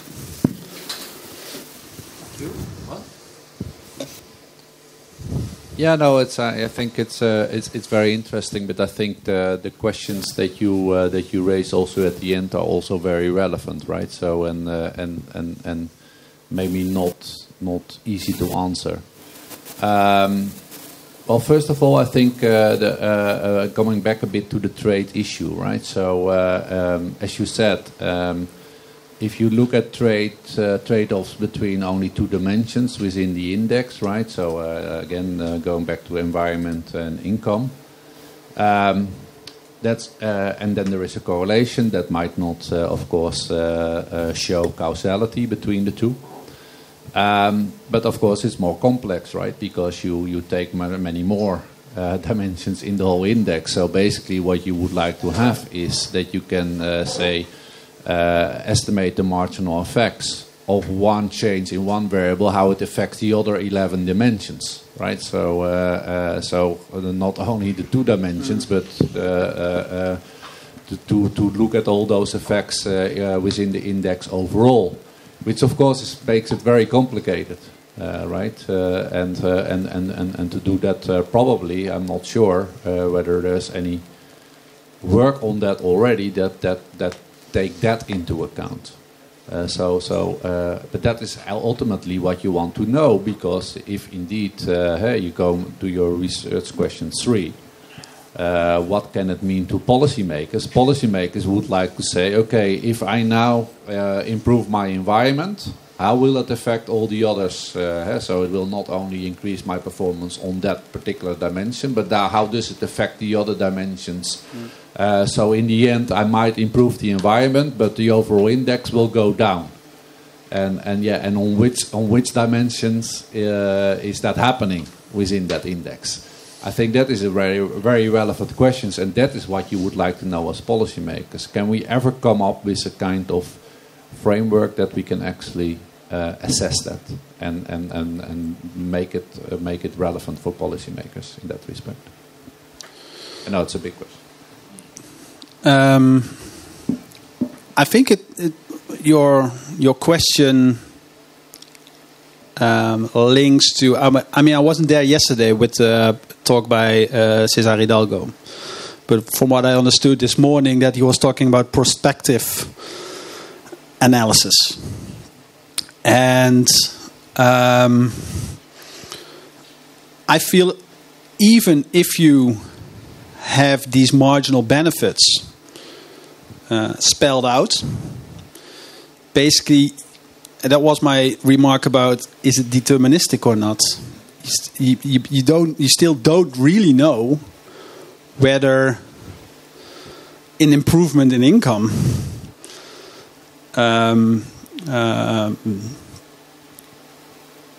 whether it needs to come at a cost of the environment in the future ahead of us. So I think one thing, and I think also Mariana Mazzucato always stresses this, is that we also, regional development or economic development at large is not just about the rate, it's not just about the speed of development. It's also about the direction of development. So I feel that for policymakers also much more, a choice of what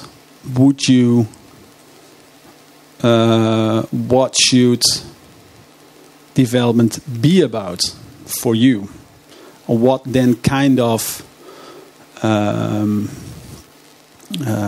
do you call it?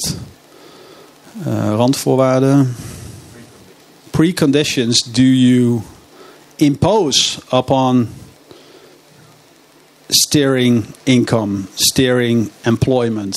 I think that's much more, let's say, also the question. Thank you. Maybe one last comment, if I may, except if there are other questions in the room. I wanted to come back on the issue of the trade-off and the well, I mean, I've been for more than 1 year an applied economist in an official statistical institute in France, which we call OFCE, and I was predicting. I was modeling growth in France and modeling GDP and modeling growth, employment, and so on. So I'm very used to commenting on the GDP growth and the contributions to GDP growth. And as far as I remember, we knew that there were trade-offs between the various dimensions of the contributions to GDP growth. And but since this is an ex-post measure, we knew that, for example, you could obtain GDP growth by policies steering consumption, trying to raise consumption, but that this could have negative externalities on investment, for example, because of the growth of interest rates, for example. So it's very in a very Keynesian simple framework. But the ex-post measure of GDP always told us, okay, you've been good at doing this. The rise in interest rate was not too high, so the final result on the GDP was quite important. So for me, it would be the same here. If you try to stimulate job creation, employment, and revenue, and if you manage to do this with policies that create good jobs, non-polluting activity, and so on, the negative externalities will be lower, and your index, the index of functionings, will rise more than if your policies are to create jobs in polluting industries and things like that. So anyway, even if there are these trade-offs, I think these indicators are very important. And the most important thing is to use them. In fact, is that policymakers use them as indicators of the success of or failure of their policies. And if these policies take into account all the dimensions of the problem, they will take into account the negative externalities of economic activity and probably make it change in a way that these negative externalities are lessened, are less important. That's what according to me, we can hope from that. Yeah. Well, obviously I'm in favor of using such indicators. Still, and I didn't get into it into depth a lot, but the previous slides, which I cannot display right now, show something like that. That we should use such indicators as debating devices, in the sense that we should not just. I didn't come up with this term myself. Actually, it was a French sociologist of science and technology, Rémi Barré, who came up with it some years ago, in the context actually of research excellence discussions. And what he suggested there was not to simply use such indicators at face value, saying, okay, so this goes up, so we have to put money in there, or this goes down, so we have to put money in there at a cost of some other dimension, but use it as a starting point for the policy debate. Okay, what's going on actually also behind these figures? Not that you shouldn't trust these figures. That's not what I'm saying here in saying these are debatable. No, they should much more form a starting point for the policy debate. Okay, what's going on actually also behind these numbers? Yeah. Also, go maybe back to research question 3. Is okay? All of those 11 dimensions. I think it's great work, and especially going into the geography of it, right? Which is this whole beyond GDP work has not really gone at the subnational scale. So that's already, I think, a big step forward. But it also brings up all kinds of problems, right? So the way you measure it at the subnational scale, and all the 11 dimensions that you actually measure, maybe most of those are even not controlled by regional policymakers at that local level, right? So you might say, okay, those metrics can mean something to regional policymakers, but if many of those dimensions are beyond the control of regional policymakers, so what kind of information? How can we make it relevant then to them? So I'm struggling a bit with that, seeing what the implications would be. Yeah, that's it's a good question.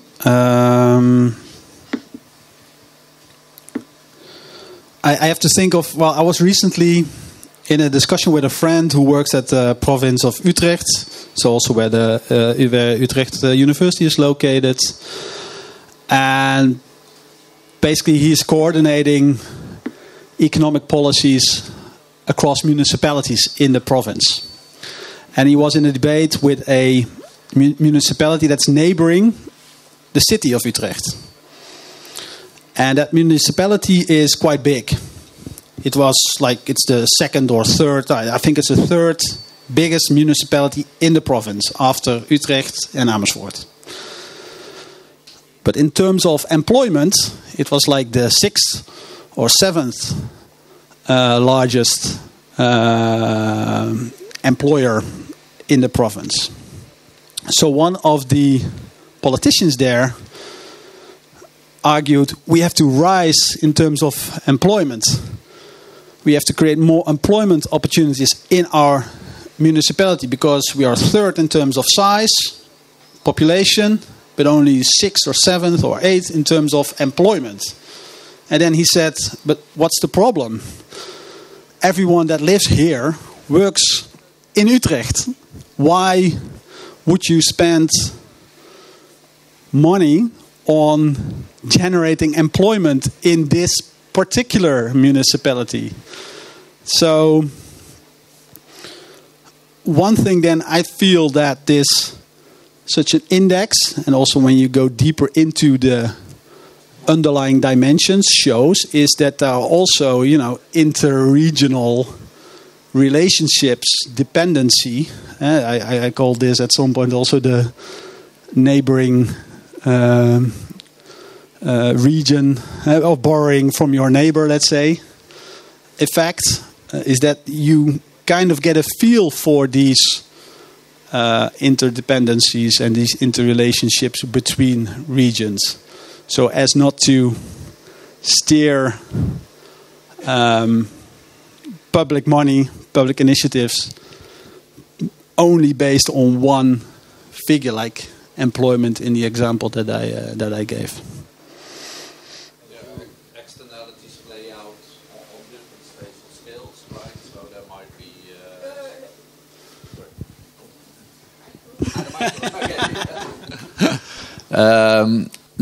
Yes, externalities play out on different spatial scales, right? So, so air pollution produced in one region might cause problems in the other regions. Okay, so that also goes beyond the control of policymakers, or at least they have then to collaborate with those that produce the pollution. But it's also about what kind of role do policymakers have? What kind of policy fields can they actually influence, or is that more a matter that happens at the national scale? I mean, work-life balance, I'm not sure. Maybe that's more an issue of national policy, right? So, and there might be many other examples of those dimensions that you refer to that are not actually controllable by regional policymakers. So it's also that goes beyond also the fact that externalities play out at different spatial scales, but it's also what can policymakers actually do, what kind of task can they actually perform and influence those kind of dimensions that citizens care about in their own region. Thank you, Ron. I'm sorry, we really have to stop right now because the people for the next session, the roundtable, just arrived, and they are policymakers. They are very busy, so we will have to start right on time, if possible. So if there is only 2 or 3 minutes for a coffee break, it's a kind of trade-off too, and we will start again with this very interesting roundtable on the social policies. Thank you again, Sjoerd. Thank you. It was very interesting. Thank you very much.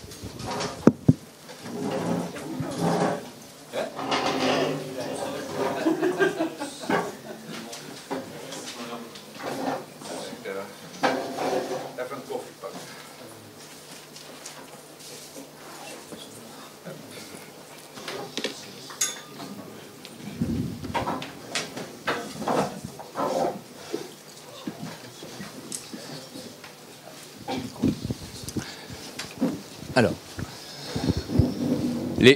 les micros, s'il vous plaît, si vous pouvez les réactiver. Merci, super. Très bien. Alors, bonjour. Okay, great. Welcome again and good morning to everyone. It is my great pleasure to be the moderator for this roundtable, and we're very happy and very proud to have organized, thanks to Marine Casazel and all the Department Council. It doesn't happen that often that we can organize really a roundtable to exchange between researchers, citizens, and policymakers, actors who work on really on the field of public policies. So here it is a great opportunity, and it's really the main objective of this Bernard Mary's chair to organize this kind of exchange, to have a platform to exchange views. There is a simultaneous interpreting service, and we also broadcast on YouTube Bernard Mary's YouTube chain. So please put your mics, really use your mics efficiently so that people can hear you. So I'm going to introduce different speakers of this roundtable who made us the great pleasure, gave us the great pleasure to come and present their actions and reflections and their policies, maybe their issues, the issues they are facing in their actions.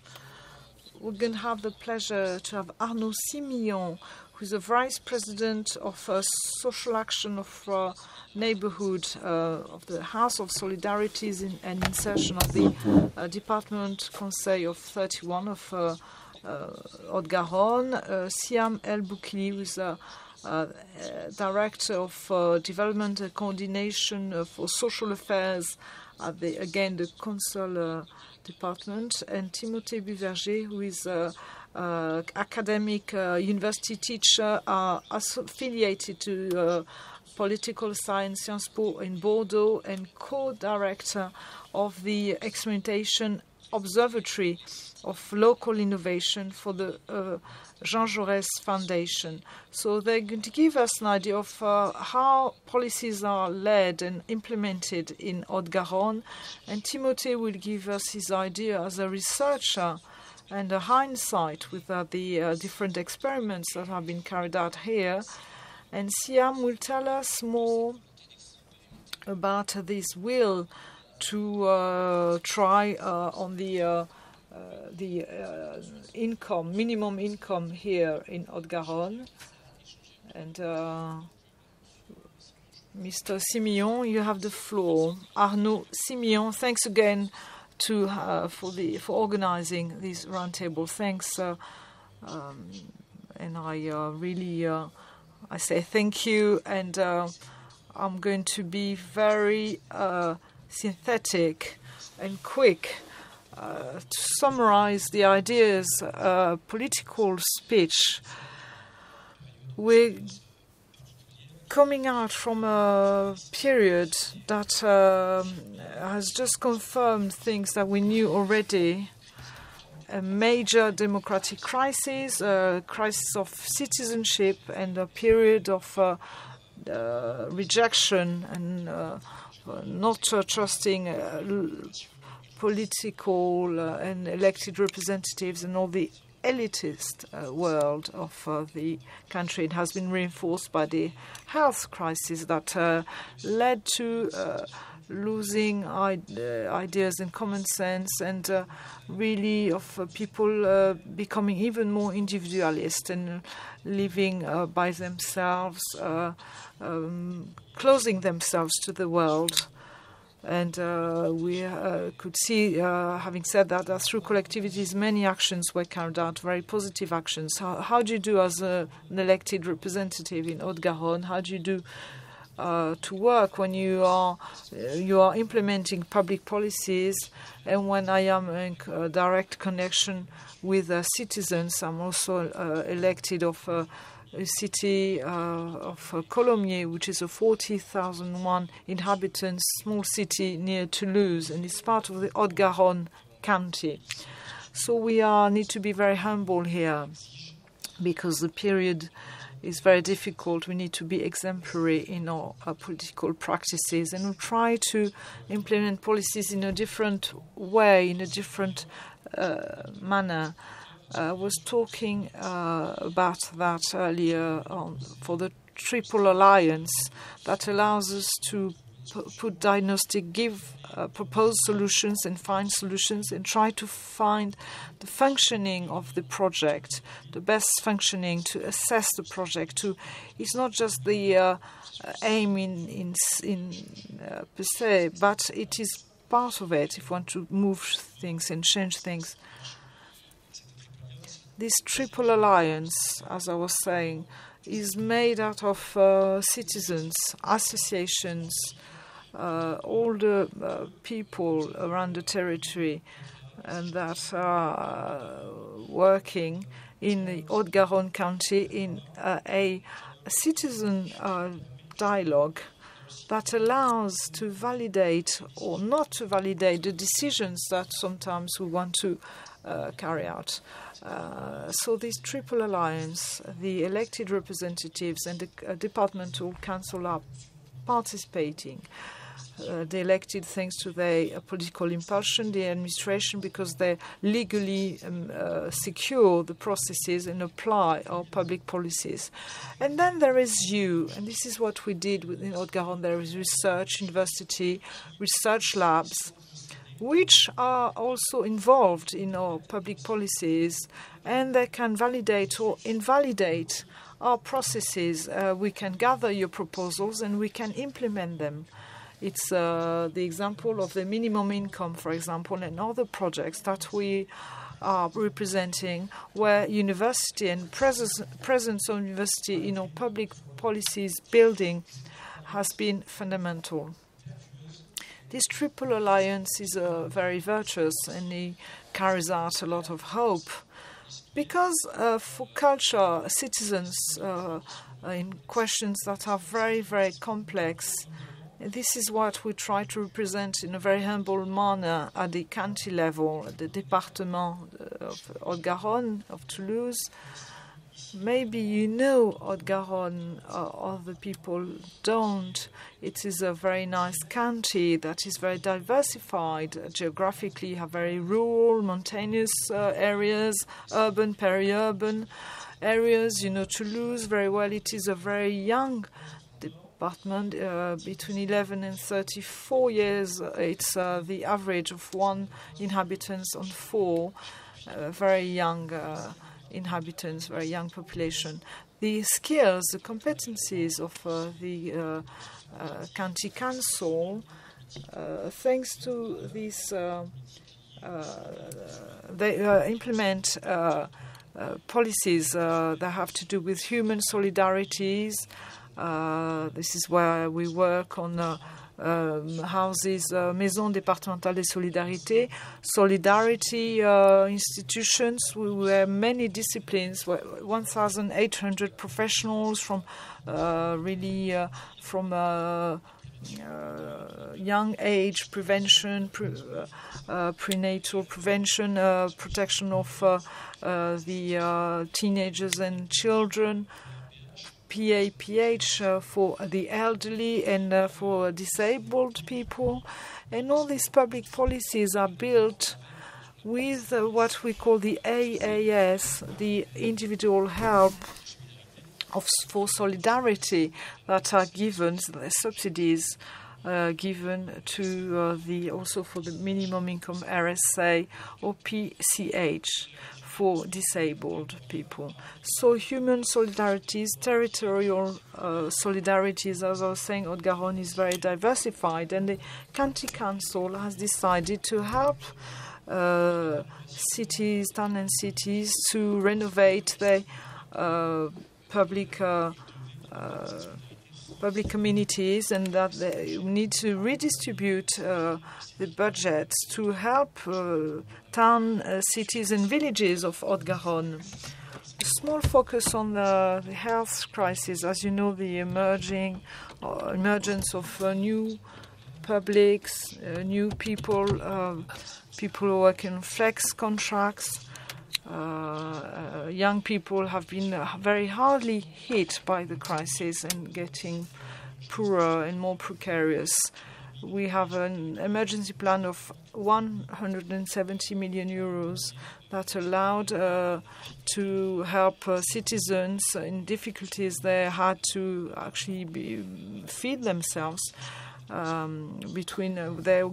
had up to 300 euros bonds that help them to buy food and hygiene items, and also help for psychological help, and for the elderly too. It is the skills, competencies of the county council, and also helping the associations that were really a pillar to support the most fragile of our inhabitants.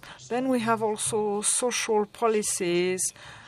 This afternoon, in this triple alliance I was telling you about, public policies are being imagined with citizens, local representatives, local elected representatives. We have really finally studied the county plan départemental for youngsters, that where university research helped us tremendously.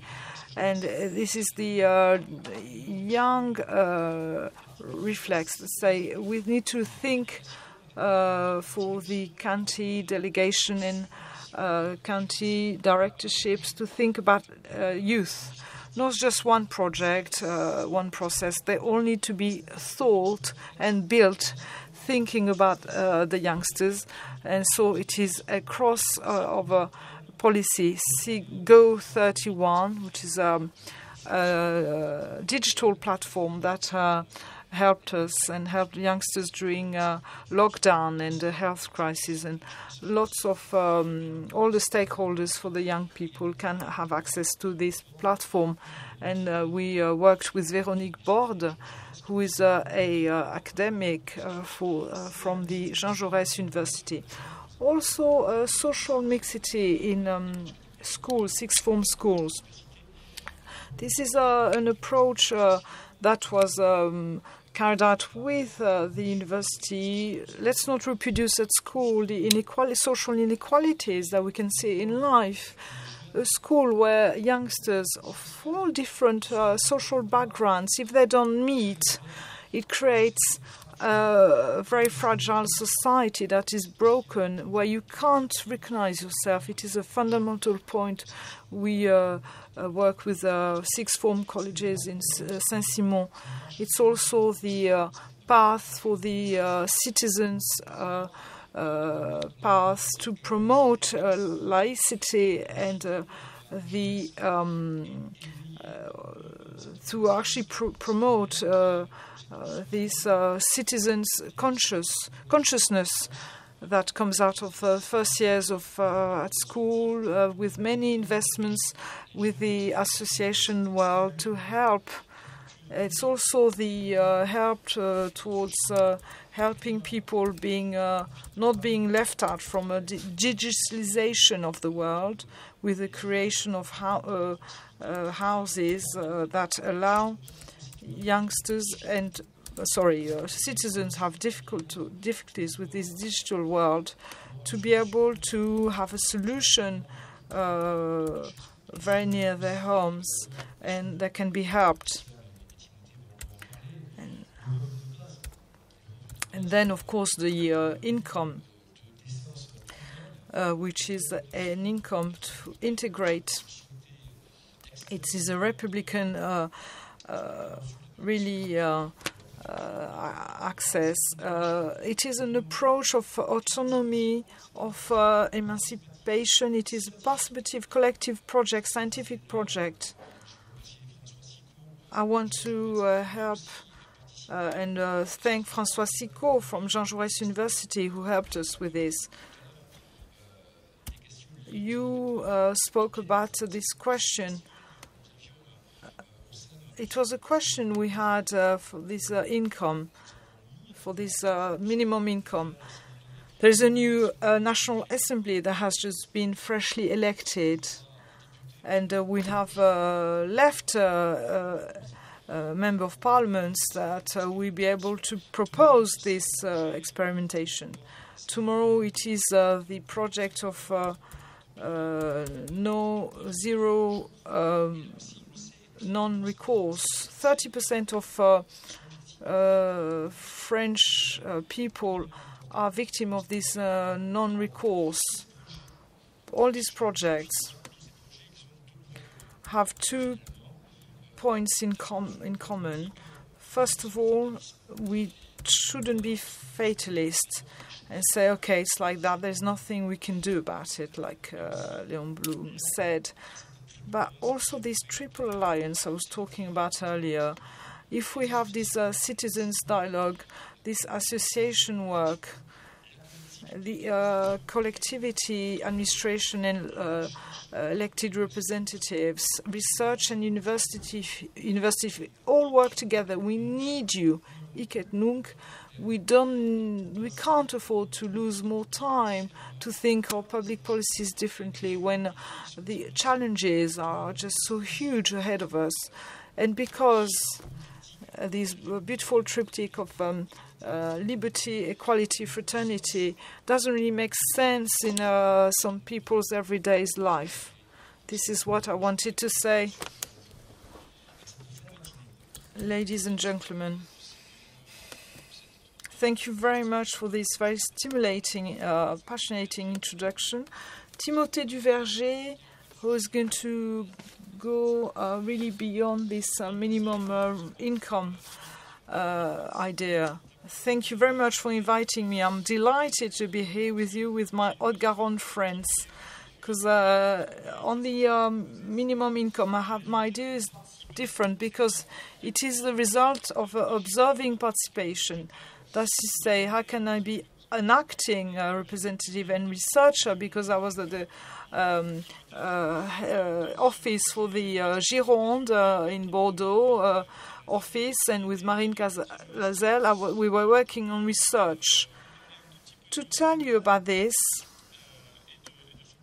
and of this project, I think it's a subject that will be really pregnant again, very important again. The COVID crisis really has brought forward a new type of population. Is it a new population or amplification of poverty phenomena that touched many people already? But there's an amplification, of course, factor for youngsters.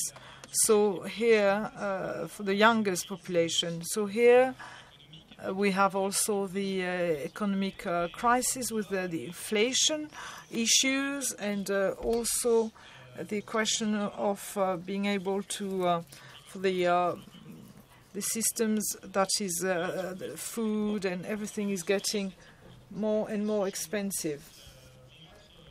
So all this is going to be really at the heart of the policies. We're going to see how, but it will be really something topical. For this minimum income, the idea rose in 2016.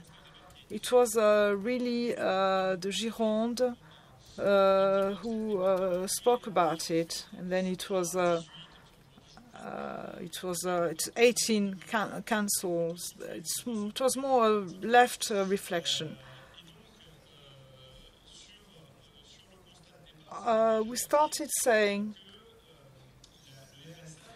that the RSA, which is a help, it was really the fact that this social policy, which was a neoliberal reference rule that changed the RMI with the RSA, we wanted to come from a welfare logic to a workfare logic. And this is what Emmanuel Macron accentuated with his universal activity income. So there was a reflection on these activation policies. There is a non-recourse that is very important, because the first 30% of people who don't use this help, they could have 30% of people do not use it. Even if it's 20%, 30% is from time to time for these benefits. So we are. It is really a failure. We're creating rights, and people do not have access to them. That's a real issue. Second issue is going back to work. So does the RSA, this benefit, does it help to go back to work in a better way? Does it make it easier? We can see it. We can see this research in Finland too. It is a strong element. Variations are very weak. It can be a boost with different actions, but it really touches a very, very small percentage of population, because a question of access is not just a question of personal will. I mean, do I have access to employment? At the moment, there's a problem recruiting people, but people are very far from employment. There's a problem of health, mobility. You all know that in Haute-Garonne, this council looks like Gironde. So I can see how it works in Gironde, so it could be a problem for you, this mobility. And then a problem to have your children being kept whilst you're at work, etc. So all these elements, all those elements make it difficult for people to go back to work. So this issue of activation policy, it's actually a relative failure. There's a consensus on this. Jean-Claude Barbier's work shows it, and many other researchers, Nicolas Duvaux, I was talking about that with him a few weeks ago. So many people really are saying the same thing. So this failure of the RSA. There's a second dimension, having said that, we're analyzing public policies. The other dimension was utopia. Okay, we have these ideas of basic revenue, minimum universal revenue. From 2016, we started talking about it. Reports, the Percheron report at the Senate, with a think tank, also in Jean-Jaurès Foundation, with a note came out in 2016. Then Benoît Hamon really had this intuition to carry out, and he got the socialist. He won the primary, even if it was acted against him for the presidential election. But there is really a ramping up of this topic. And the Canteen Council started thinking about it with a clinical analysis of a tool for public action of RSA, this benefit, and then the utopic dimension that puts citizens' energy in the project. Many works were actually implemented. And it was an approach that was implemented in a very collective, in a partnership, very strong partnership between councils. You insisted on innovation, and then you can say it's used. It's not really fashionable. Regions and metropoles should be really focused on. And finally, there's a real topic here, a real issue, and councils want to show that they could be innovating, more innovating than the state itself. So it was also a challenge. Then they started working with citizens, different things. In Gironde region, Bordeaux area, there is an inquest carried out in all the councils around, and then they all applied different participation ways to try to give light to the project, to have a captation of very weak signals, and political decisions were not taken upstream. So the project was built as they went along with researchers, with the citizens. We're working with the Institute of Public Policies, who is with the FCE, is one of the two pillars organism working on assessing economically public policies. Antoine Boziou is really ahead of this with Daniel Cohen too, who's a very known economist working there in this operation, and Supremap, who's a lab linked to the planification commissary. So the work was carried out with arbitrary options. So presidents of the county councils were meeting and were discussing how could we transform the RSA benefit in a minimum income. So the IPP reflection and the different inquests, citizens' inquests, came to feed and to agree on the to make the debate, to feed the debate. And then we decided that we have to be careful. If you put everything in everywhere, you actually increase poverty, because each benefit answers a specific need. So they're often very expensive, and it generated negative effects and actually increasing of poverty. So we needed to change into a merging of this minimum income, and we needed to come out with this. And that was so it was the merging of the two benefits, and we shouldn't merge the benefit for disabling with a minimum for the elderly, a minimum benefit for the elderly. Then we needed to add young people. At what age? You had different options according to different councils. For the Haute-Garonne, it was as 18. Other councils thought that maybe it was a different age. So the expectations from the population was very high. It was 18 for young people. Then do we suppress sanctions if a person refuses to have accept the job offers? Do we reduce his or her benefit? So it is also an issue politically. This is what we do with RSA. We actually reduce the benefit.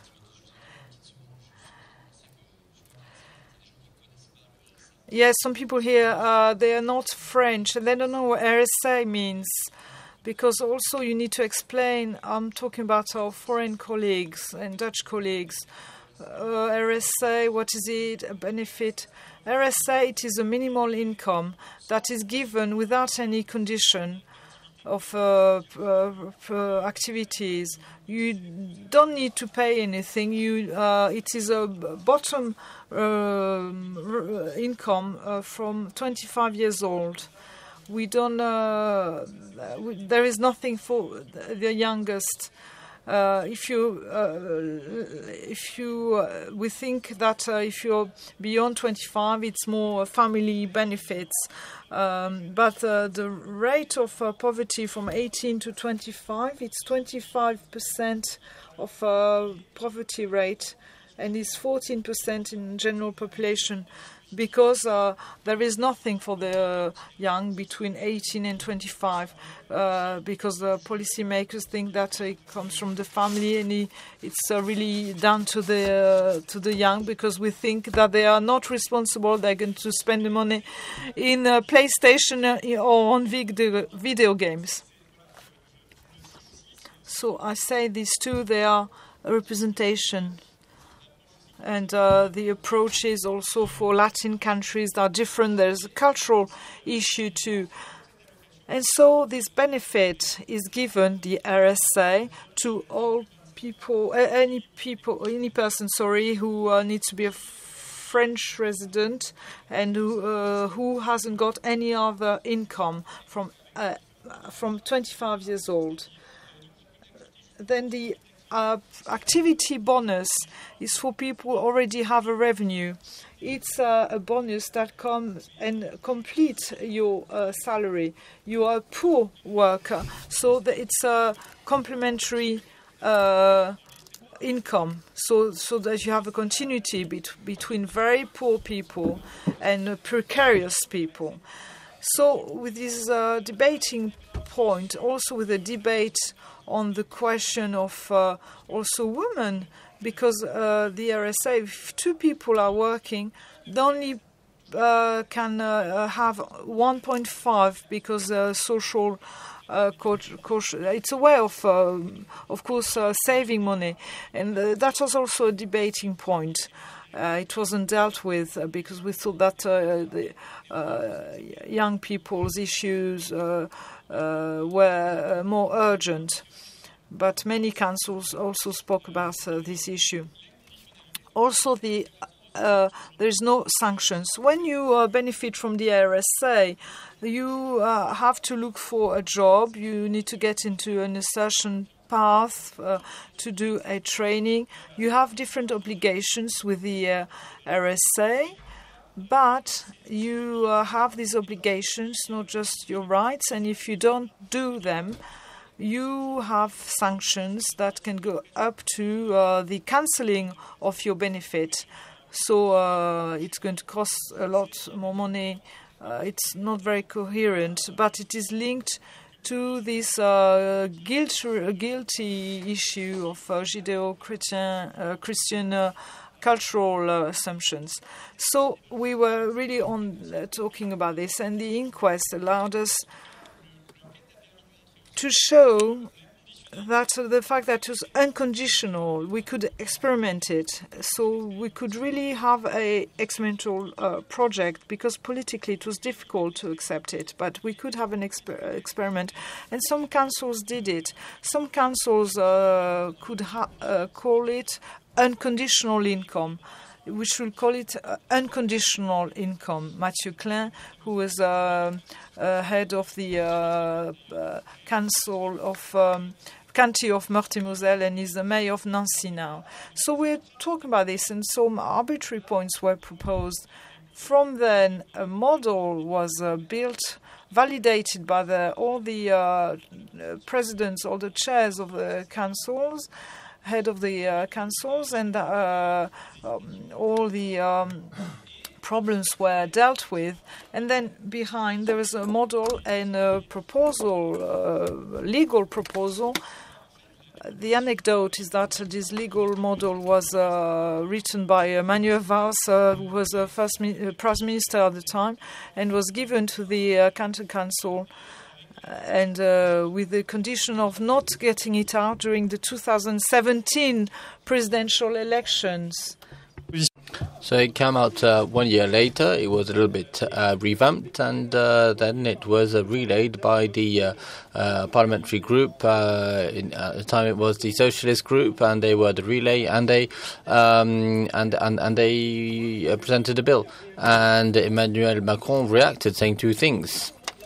Firstly, when they announced the poverty plan, because he announced this when all of that was put forward, and he announced the poverty plan, in which he added a project for RSA 2 days before the poverty plan. It had never been discussed or worked, but 2 days before they met at the Élysée and said, oh, la, la, la, what's happening?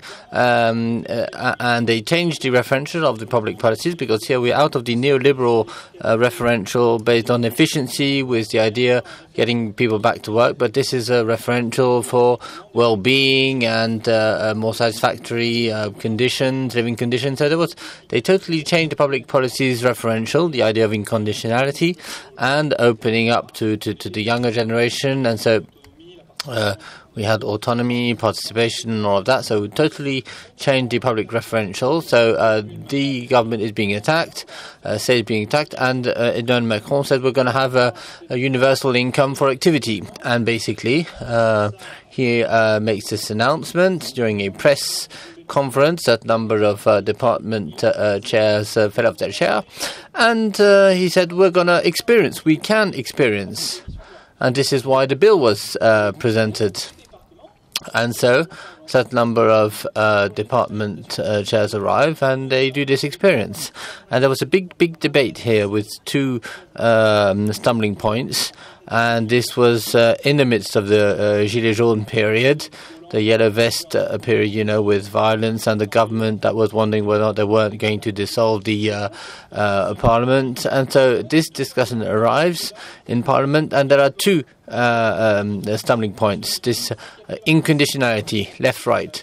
The cost wasn't so much a problem. It was about 20 billion euros was the cost. And they had made a very rough calculation. It could have been a little bit less, but it was basically 20 billion. So 20 billion, is sustainable, but it's not peanuts either. And so people thought they would be attacked on that. But no, the problem was inconditionality. So, they're just going to be giving money to people. They're not going to do anything. And imagine the young. There was really, we had this discussion that took place. You can look at the minutes of the National Assembly, Parliament, French Parliament. And so they closed the experience when they were open on this first point. Second point, very clearly, the fact that we're in because the generality, general culture, because it's a very general model, and the state is very defiant vis-à-vis civil society, but also vis-à-vis the territories. And so in France, I have a colleague from Sciences Po Bordeaux who's been writing a book on the territorial policies. And in France, we're very imperfect here.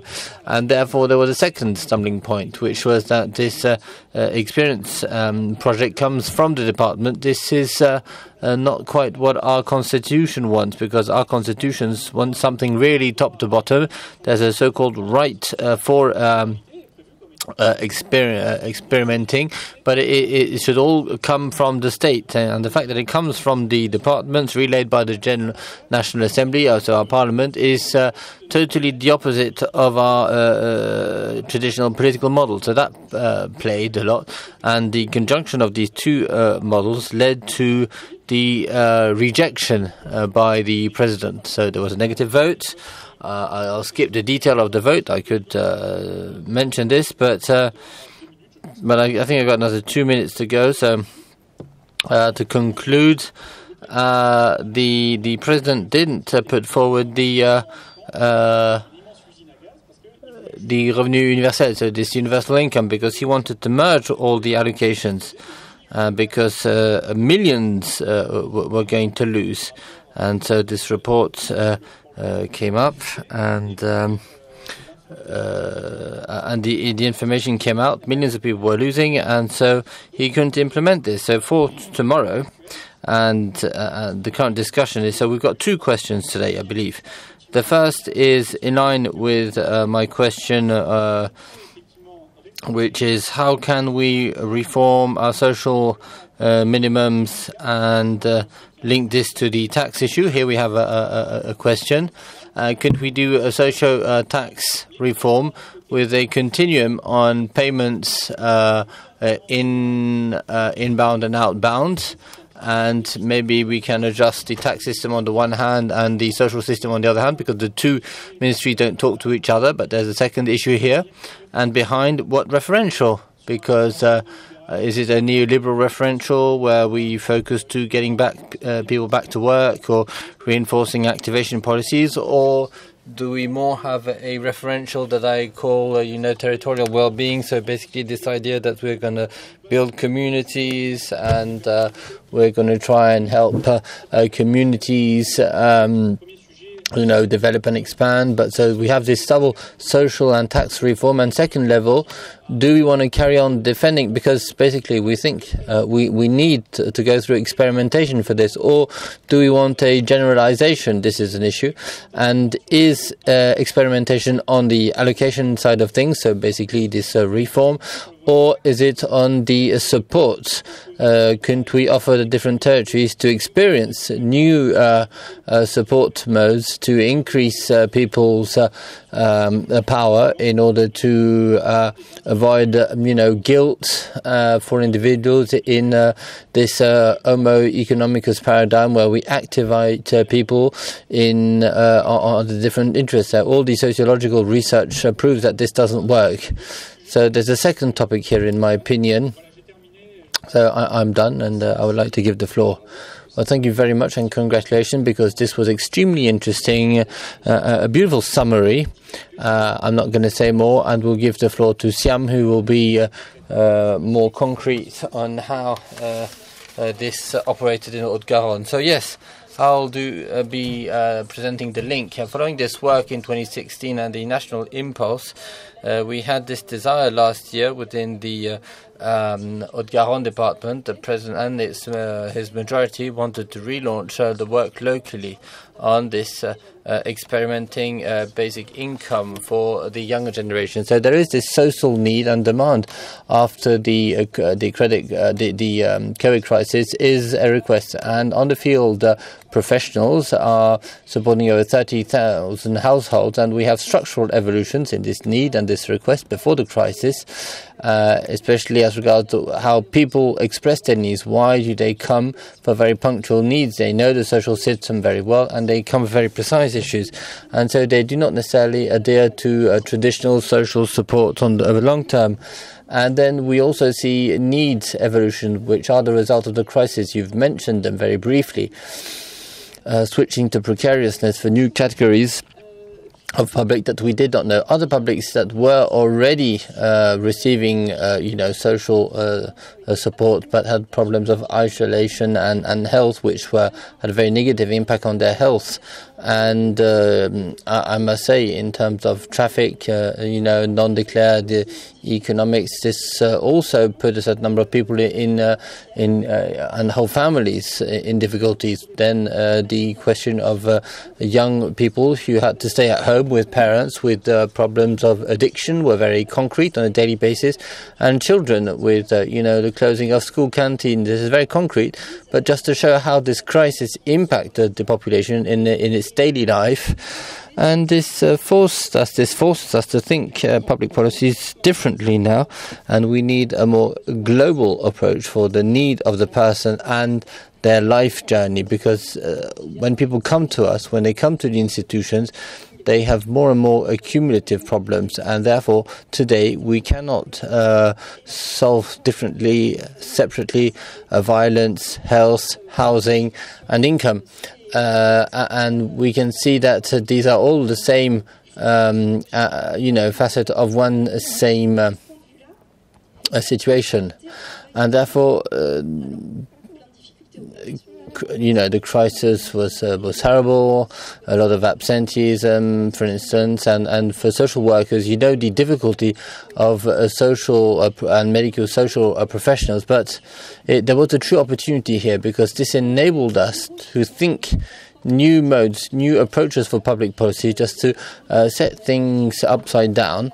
And we had have a different understanding of poverty. What should poor people do to solve their problems? And the deserving and the undeserving poor, a very 19th century vision of things. And this crisis that we all weathered on a global scale enabled us to understand that you could, switch to poverty even if you weren't destined for this. And it is very political, and therefore we have to change the way we deal with poverty fighting or poverty mitigating policies. And there is a true opportunity, because this basic income is a wonderful opportunity to carry on thinking about these solutions. And here scientists and researchers are essential, and their role is essential. And I'd like to tell you how we considered this and how we experienced this basic income in Haute-Garonne. And I like to, because we worked with scientists and we tried to see what they could provide. Now, we are quite used, to work, between politics and the administration, and this system works fairly well.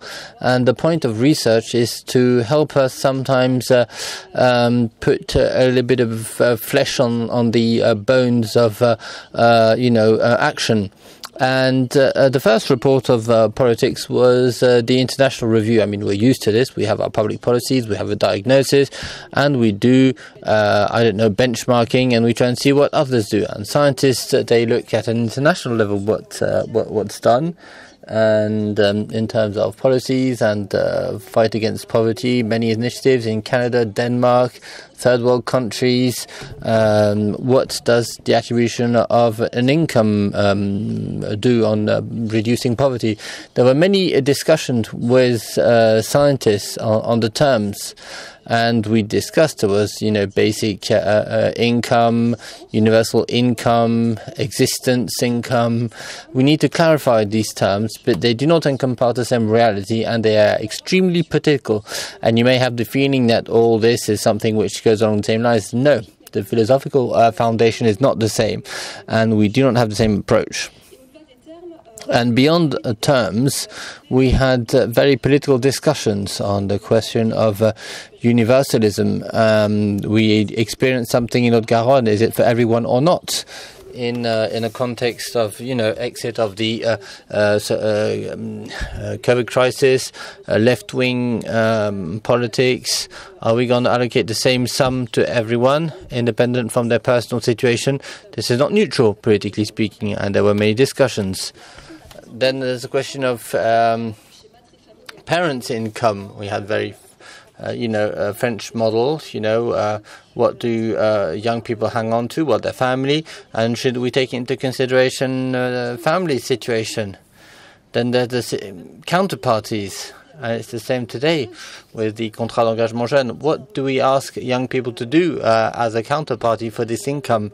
So there is citizen commitment. Can citizen commitment be a counterparty to something? There are many, many discussions with scientists. And eventually we moved on to inconditionality. And so these are discussions with which are not neutral, and it was important to have a political life and to put policies in a different framework, something else than just managing the financial resource, which is getting more and more scarce. And so a true input of the scientific community for this work, on top of mobilizing our group, Miroir Jeune, you said it, Monsieur Simion, we have a fairly long tradition of participation of people involved in, making decisions.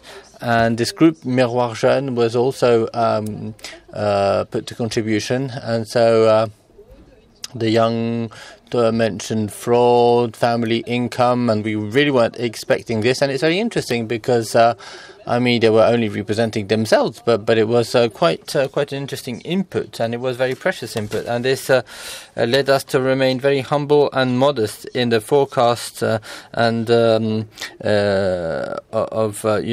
the different. But that we also discussed the method, and so we are experiencing in Haute-Garonne, and so we have a test group or control group. Shall we do a random selection, but on what basis? The social security list, well, we can't access any other list because of the GDPR.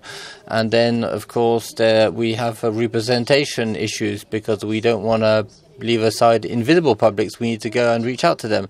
The size of the sample, starting from how many do we consider that scientifically the result is valuable? And we started working with two groups of 1,000 people. And this led us to an imperfect object, this project of experience, which is not perfect for everyone because it was the meeting point of different rationalities. And this is where it becomes interesting because politically we accepted, we maintained, different layers with two differences depending on income. For scientists, this is imperfect, and you're certainly scientists, and of course, random selection, the question of invisible populations is, far from neutral. And for us, from an admin point of view, it was a real challenge. Protection of personal data. There's also the question of other, social benefits. This is not a national experience, although the idea is national. And so in Haute-Garonne, this is an experience, and this is done independently from the other, social benefits that they may get, like scholarships or others, and we see what it changes. And then, of course, there's a financial challenge, and I have to talk about this because these are sums that are quite important. 9 million euros have been planned by the Conseil départemental for this project. And so an imperfect object, which was the meeting point of different rationalities, political, scientific, and administrative, and an assessment that would have been very rich because the idea was to use this basic income for 18 months and assess its impact on social and professional insertion, on access to housing, on healthcare and subjective well-being, and we know how these elements are extremely important today, on the relationship of these young people with their parents and friends, but also on their relationship with institutions and their positioning as a citizen.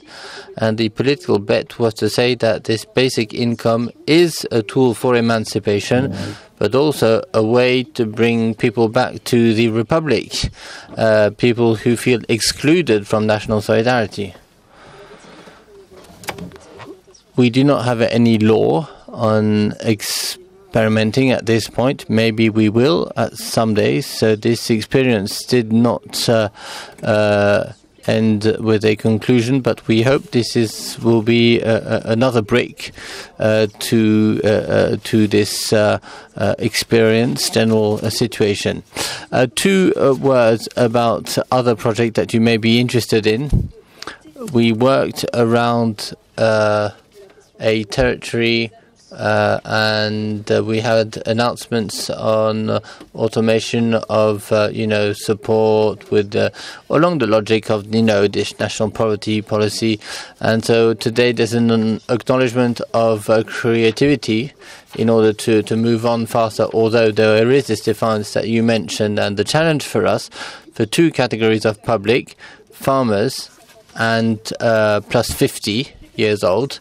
The idea is to see how, with these people and institutions, professionals who support them, how can we imagine different modalities to cross-cut information, to go towards these people in a more specific way, and in order to avoid these people facing difficulties when they request social supports that they deserve. And so of course, we need to see what are the small concrete things that we can do. And here we are clearly, we work along the lines of what we did during the COVID crisis. And we must be very creative if we want to move forwards. And there's another project that I believe is very interesting that we could discuss today. These new offers that we develop for people who benefit from the RSA. You've mentioned it, activating expenditures. I mean, access to employment, does it only depend on the desire of the person? And so we are developing new offers for these beneficiaries. And this year we've started call for projects for the beneficiaries of the RSA whose health is the main hurdle to insertion. We are not developing extra health care solutions, but we're trying to bridge the link between health care. I've got a cancer, so I don't imagine work. I have, some kind of behavioral disorder, and therefore I don't imagine working, or I've got problem with teeth, and therefore I have a problem of self-esteem. And then we have beneficiaries who've been for over 3 years benefiting from these social benefits, and we know that even a few hours a week is a lot for them, and so we need to recreate pleasure in social links, and this is a way of coming out of 2 years of isolation for these insertion programs. And then there's a last offer on acquiring the codes, for companies, but also for all the institutional approaches, and therefore we have professionals that this would meet a true need for the population in order to be, and we should be able to assess this early 2023 and see if we maintain this. Thank you very much, Siham El Boukili. This was extremely interesting, and many thanks to one and all. This was extremely interesting, and it's quite an achievement to be able to present in such a short period of time such a complex situation. And I believe that you've totally understood the challenges. There's the technical side of things, there's the political side of things, of course, and there are many, many obstacles and hurdles on the way to these projects. Now, thank you very much for respecting time allocated, and because this means that we are going to have time for questions, and this is extremely precious. And I believe that my colleagues are very eager to put you to the question and to start the discussion. Maybe I could tell you why, in my opinion, it is extremely stimulating for social science researchers to listen to you, because we realize that, you've got the same questions as we have. Well, probably because you've worked with scientists, and I believe that may be one of the answers. But I believe that there are 2 or 3 topics that are essential for social protection. The referential. We need a common referential, and we could have an epistemological paradigm and referential. And of course, today in economic sciences, we have less a transition rather than of old paradigms that are being questioned. You mentioned also the issue of conditionality, the question of incentivizing, which is essential in economics, and then there's the assumption also of the opportunities from economic players who are trying to make the most of all the opportunities in a very selfish manner and try and bypass the system or use the system in their own interest. And so this social paradigm is broadly questioned, I must say, and the results of behavioral economics tend to go to air that view, and then there's politics, economics. What is the right scale? I believe that specialists in regional economy who are attending this session are certainly asking themselves this question, and constantly, what is the right level to assess the efficiency of a policy and to implement it? And then, of course, we have the question of causalities, what is the right way to measure impact of implemented policies. So we are really at the heart of a certain number of very important questions for us, and it is extremely refreshing to see how, in concrete terms, this work can be orchestrated. Now, without any further ado, I do have a few more questions, but I'm going to keep them for myself. And I can see fingers in the room, and therefore there's a microphone over there. Please. Yes, I in fact, I've got loads of questions, but I'll try and stick to one. Maybe a comment first. For me, this basic or universal income, it seems to illustrate what Amartya Sen talks about when he refers to resources and capabilities. Basically, basic income arrives as a conversion factor which will enable people to choose the life they want to live. And that's the first comment. Second comment, time. Time that you need for this assessment, this experience. 18 months is a short period of time. It's short considering that if I consider in terms of assessment, I mean, after a training, it's the minimum that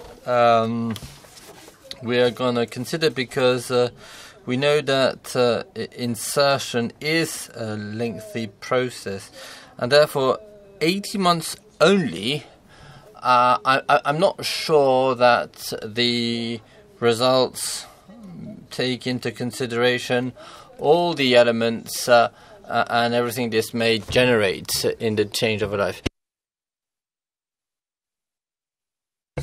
And then maybe we could, I'm not sure that limiting this, I'm not sure that behind, psychologically speaking, aren't people going to say, well, in 18 months I'm back to square one? So, yes, this is, that's what I want to say. Oui, ça me donne l'occasion de préciser, je ne l'ai pas dit, l'expérimentation. Yes, the experimentation lasts for 18 months, but the assessment of past life goes well beyond the allocation of the benefit. So you can see also the balances we need to reach when you want to make it concrete with financial criteria too. And also the following up on work. If a young person starts at 23, 24 years old, then he will then be 25. There was the issue of transition to other types of benefits. But it is a local experiment, and those reflections have a point only if there is a natural impulse. And we give really flesh and blood to all these political proposals. I would like to add a few things on capabilities. You're right, it was conceived as such. It was designed to give a resource. But having said that, in the experiment we didn't deal with it because of the duration of the benefits and if it's randomized, you have issues arising from this. Now you have Nobel Prizes given to this. There are many subjects are being touched upon. So it was designed as this, but then there is the idea of the amount. The idea was not to have a variable of the amount, because we had to deal with too many variables. You want to assess behavioral reactions to a political benefit, national benefit. There is no, the amount, 500 euros is not enough, of course. Everyone thinks it's really, everyone thinks it's not enough. You need to increase this. So there is this issue. If you want to have the right arbitration of chosen benefits, then this poverty issue is really, the constraints are very high. What is the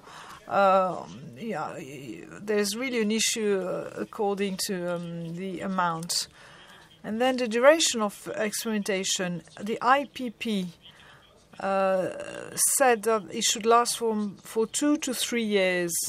Having said that, they have the bias you have indicated in the behavioral answers. If they know it's going to stop, it biased the experimentation. Also, collective effects on individuals. If you, just like Finland did it, it is just sorting out at a national level. You can't see the effect, but you can have bias through media. Of course, you're going to starting interviewing people who are getting this minimum income, so it's going to change their behavior. So there are many subjects that would give a limitation to this randomized experiments. So it shows its limits, but with Oscar Duflo he had a Nobel Prize. But lots of criticisms arise from this. From a political viewpoint, you have methodological limits too. Limits, financial limits, because it costs a lot of money and lots of means, financial means have to be put into these experimentations. And then also politically, it's very well recognized, Nobel Prize of Economy, and it's really the only method of carrying out this experimentation. So the political objective, beyond the fact that it was the institution of public policies, we had to convince of how serious and how formal the research was. So I think it's a very interesting point, because it's the usage of the use of science by policymakers, and then also we could really change things and say what are the what does science do with politics too? The other way around.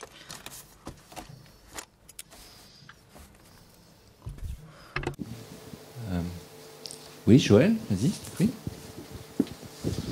Faire un peu l'avocat du diable.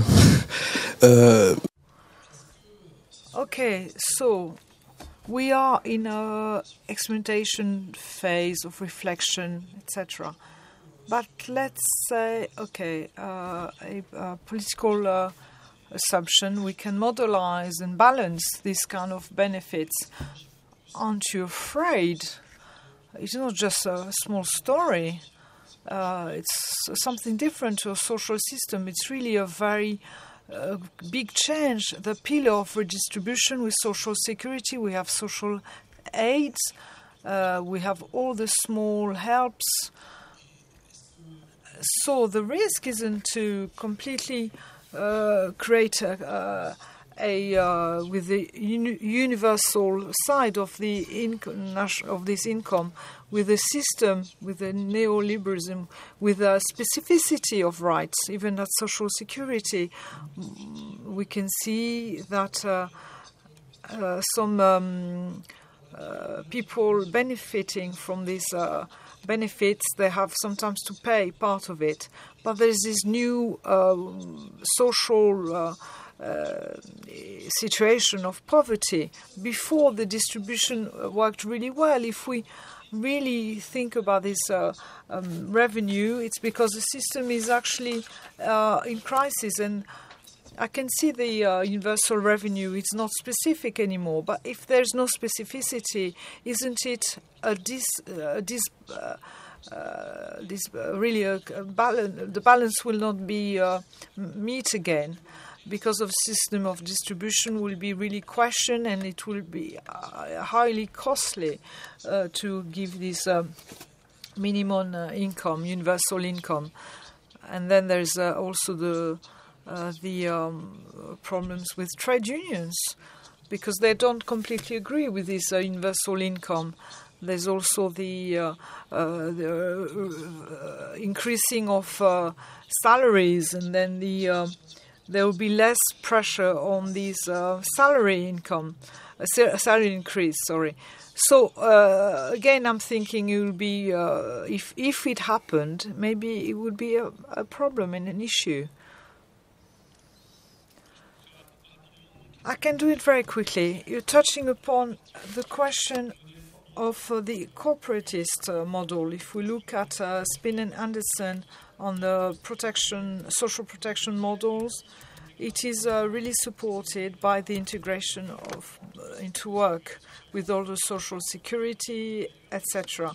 Continuing on social insurance systems that were based on work.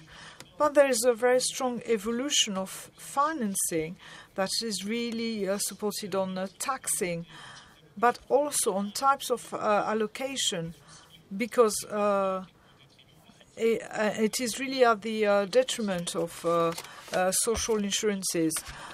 So there is a balance. It's a dual model already. You don't need a universal minimum income. We already have this dual model.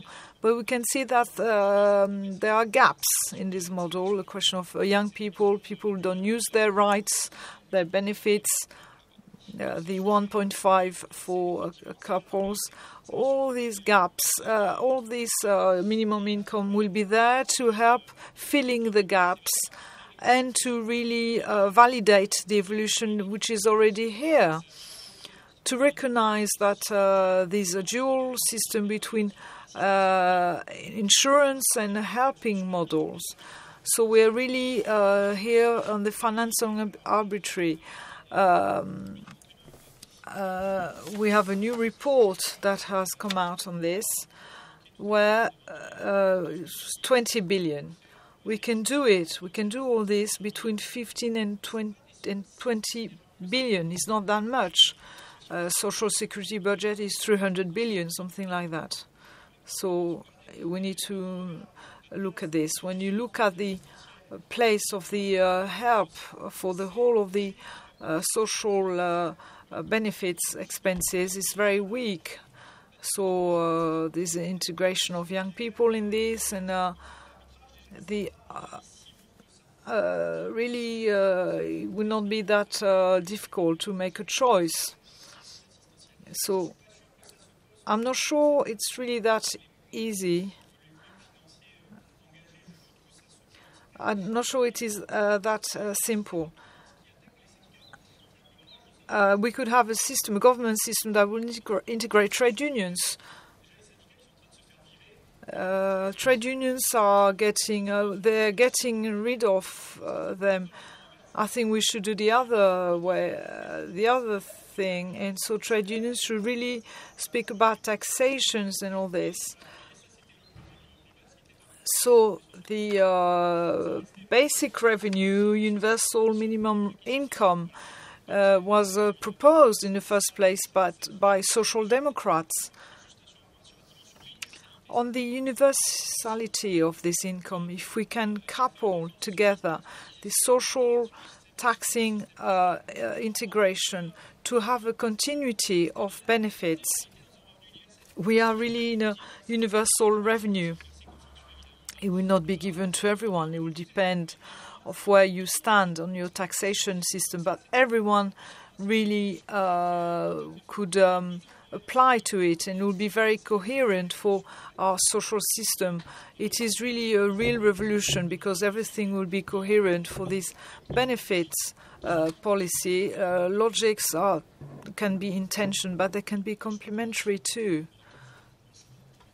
I will not be as knowledgeable as Timothée. You were saying that you are the devil's advocate, but the political will of President Méric, who is president of the Department, the County Council of Haute-Garonne, he was saying we should do something. We can't accept that in this France, who is fifth or sixth in a world ranking for wealth. We just can't look at these young people waiting to be fed in their coming to food association, and that's we can't accept this. And we must, says Georges Méric, we must do something. This debate should be at the heart of the political game. The period maybe is the best one now, because we're going to have he said to me, we're going to have elections, and we should really put at the heart of the political game to help young people from 18 to 24. There are two countries in Europe which don't help their young people from 18 to 24 financially. It's Liechtenstein and France. I'm not very happy with this. Our country isn't there to help young people. So left policy, as we mean it, will try to change the perception of the poorest of us. I think the oxymoron is very good. He says it's the regulatory utopia, and I find it very good. It's excellent. Utopia, regulatory utopia. On this question, I think the duality between the insurance and the assistance is really based on assumptions to work relationships that can evolve. The relationships to work for people is not the same as it was in the 50s, 60s and 70s. And we could think that without demonetizing the value of work, it is very important cohesion in society. This relationship to work is evolving, and you come out of this duality and you can start thinking things differently. We spoke about it with AI, artificial intelligence, and of course it is very in the future, but of course it could destroy many employments, and you should have a social protection that will be founded only not just on tax. So it is very important. Also, ecological transition is a main uncertainty for the model that we are placing the social progress in growth and employment, etc. So those reflections are really important. I just wanted to come back to the fact that to show that things are different, Mr. Hardeman, Sjoerd, told us about the well-being or welfare indicators in the Netherlands, and he showed us the different dimensions that those indicators want to take into account. And listening to you, I could see that reference points can change through parallel progresses for connecting topics. When you look at new indicators of well-being, you can see and you can show that the employment and work is one of the dimensions amongst many other dimensions of well-being perceived by the actors. Sjoerd showed us an indicator that measured the functionalities, the way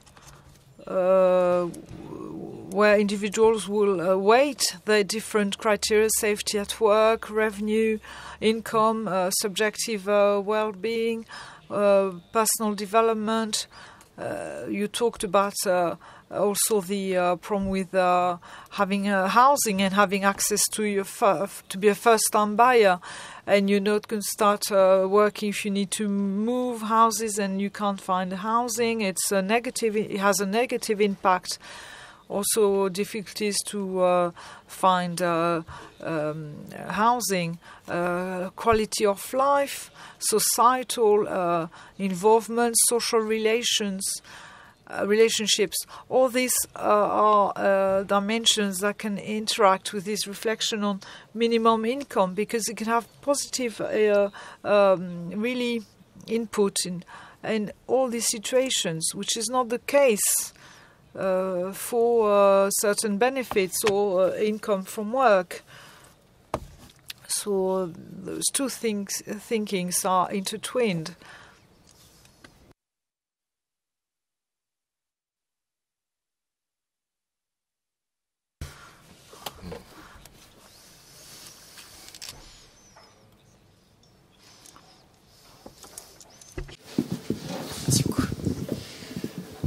Oui, bonjour. J'aurais eu une question, donc c'était par rapport à l'expérimentation. Yes, talking about this experimentation. Yes, we can hear you, says the interpreting booth. A question towards regarding the experimentation. Some people got this minimum income, maybe with the behavior, with the offer. How could we react in this? If we had a generalization of this minimum income, there'll be an increase of maybe price of rentings or inflation. I don't know. Did you deal with this element in your experimentation? Thank you.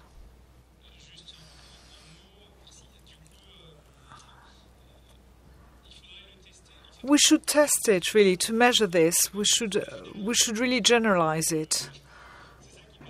That will let us know how it would impact inflation and rentings.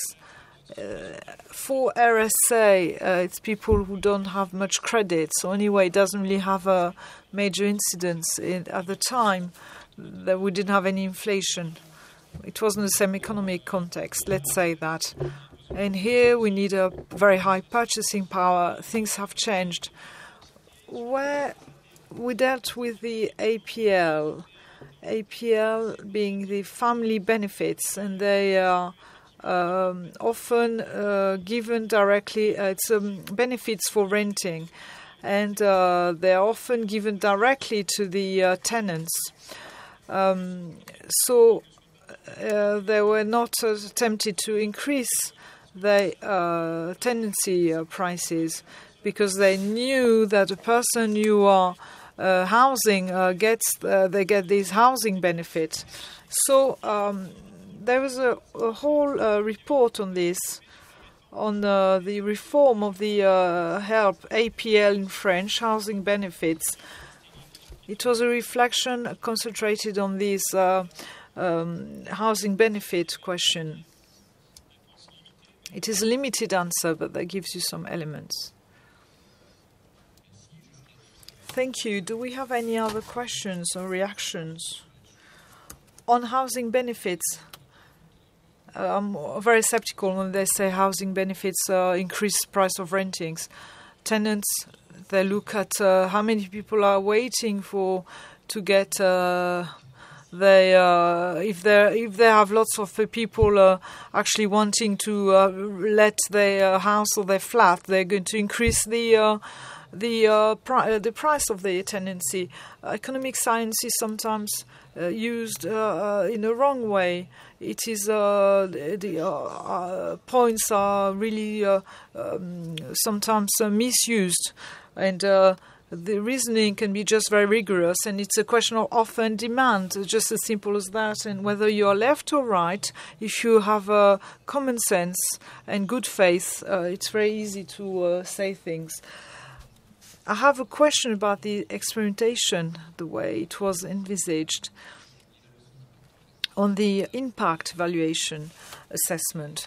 So we thought about the fact that if variables are multiplied to explain the variations of treatment, to be really to speak with an experiment, it is very complex indeed. So you have only used one dosage of the medicine, if I may say so.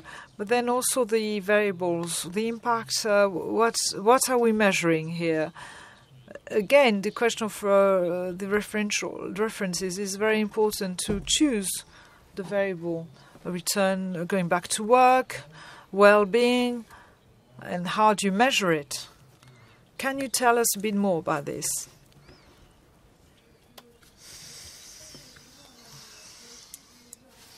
That gave rise to many discussions with the scientific world, because they said it should be very simple to assess things in a very precise and valuable manner.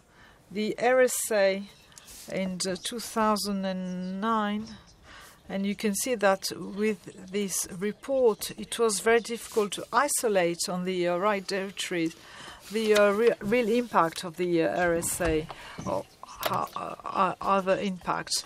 I don't have an answer on this. People came with many issues, accumulated issues, and this assessment was really focused on life's dimensions. And the scientific wanted a qualitative and quantitative mix with this cohort effect beyond the 18 months of allocating the benefit, and then this test group and control group that would allow us to measure the gaps. But we were very aware of the fact that we couldn't isolate the impact of the benefit. That will impact also the amount of the benefit. If the amount is not high enough, it's just not a good assessment, then it makes things more complicated.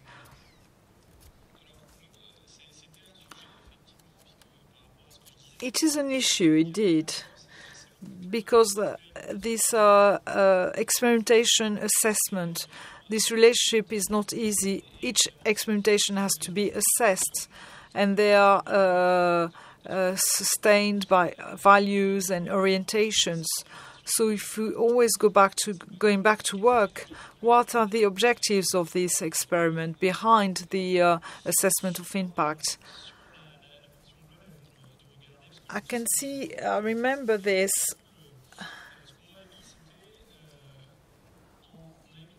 We use three assessment criterion, going back to work and financial aspects, because we thought that according to people's behavior, for the young, they could choose between, are they going to stay at home, and then they will not have the minimum income, or they will come out and then they will have the minimum income. So there is a behavior, a choice by the individual.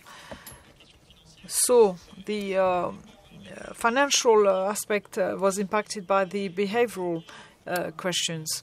That was the first point, the evolution of the poverty rate in the territories and the indicators of social well-being. And it was not very clear. We had introduced this as a first main objective.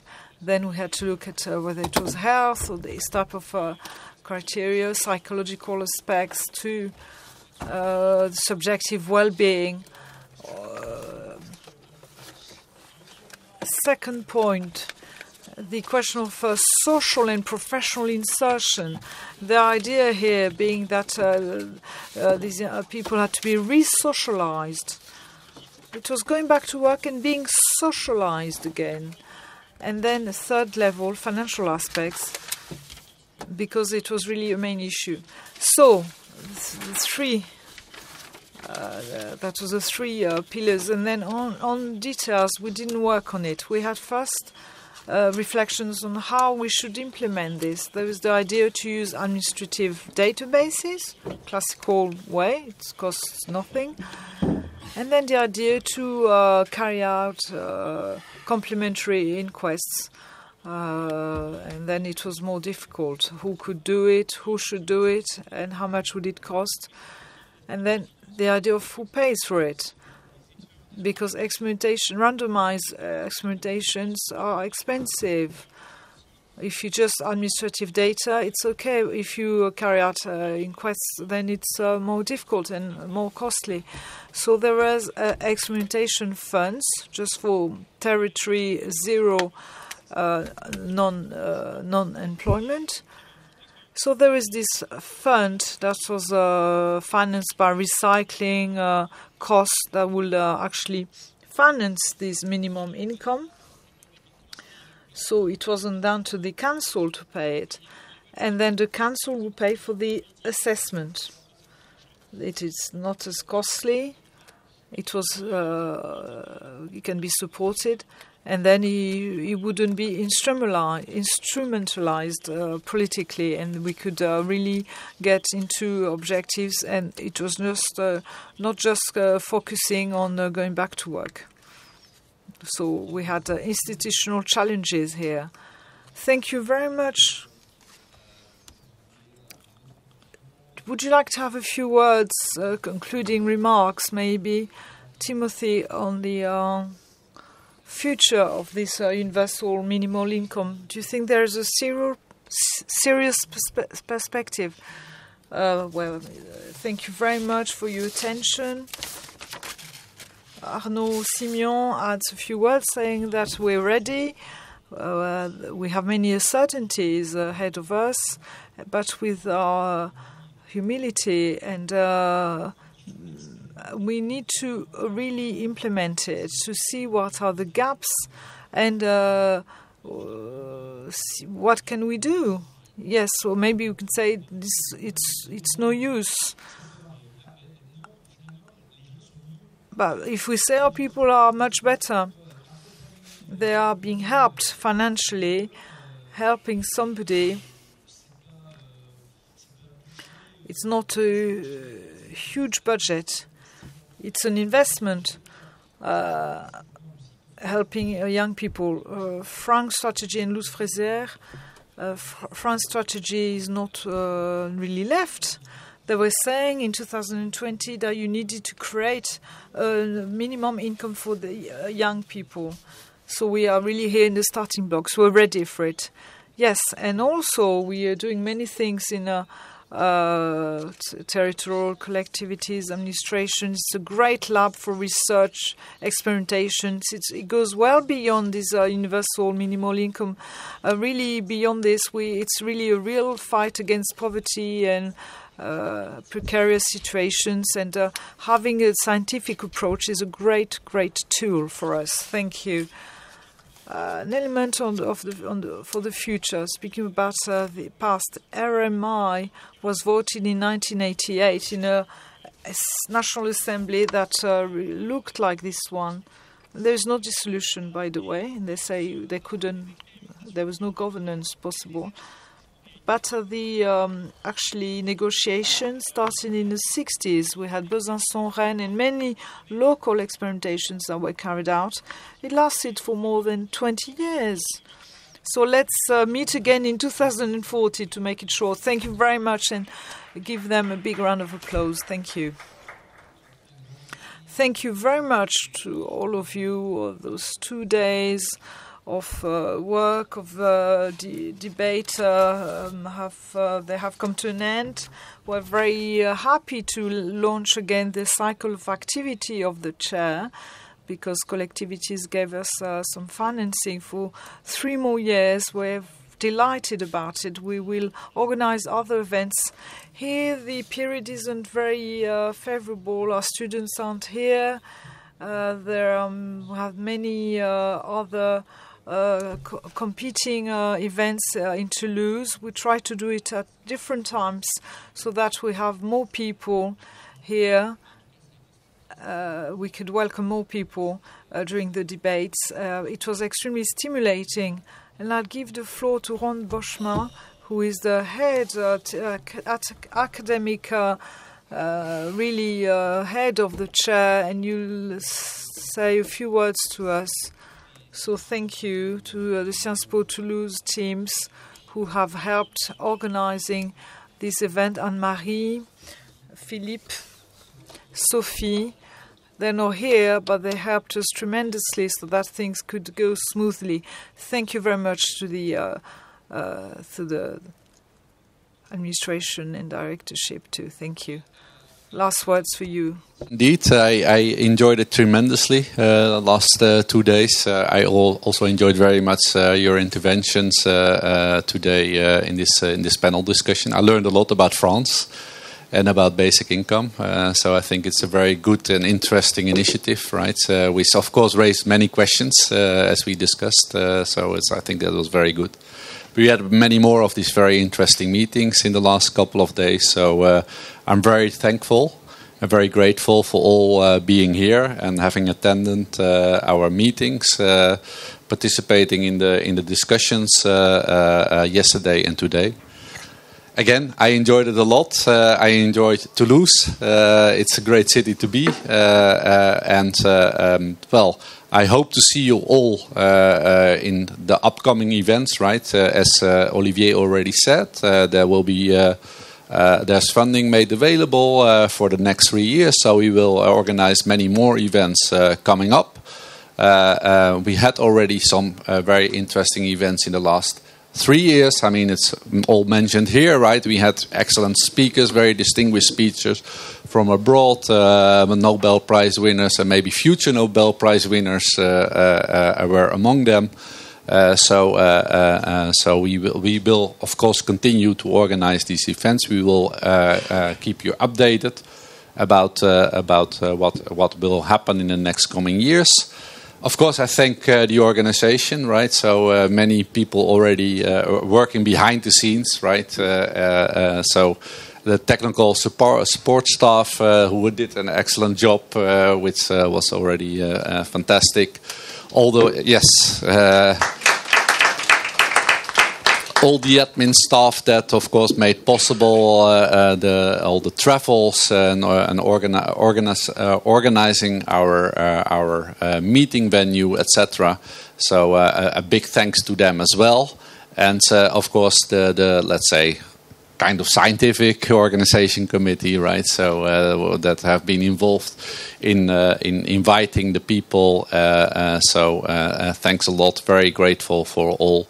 And of course, all our participants that were were so kind to share their ideas, to share their insights with us today and yesterday. So thanks a lot again, and I hope to see you next time in the next event in the Bernard Marie's adventure.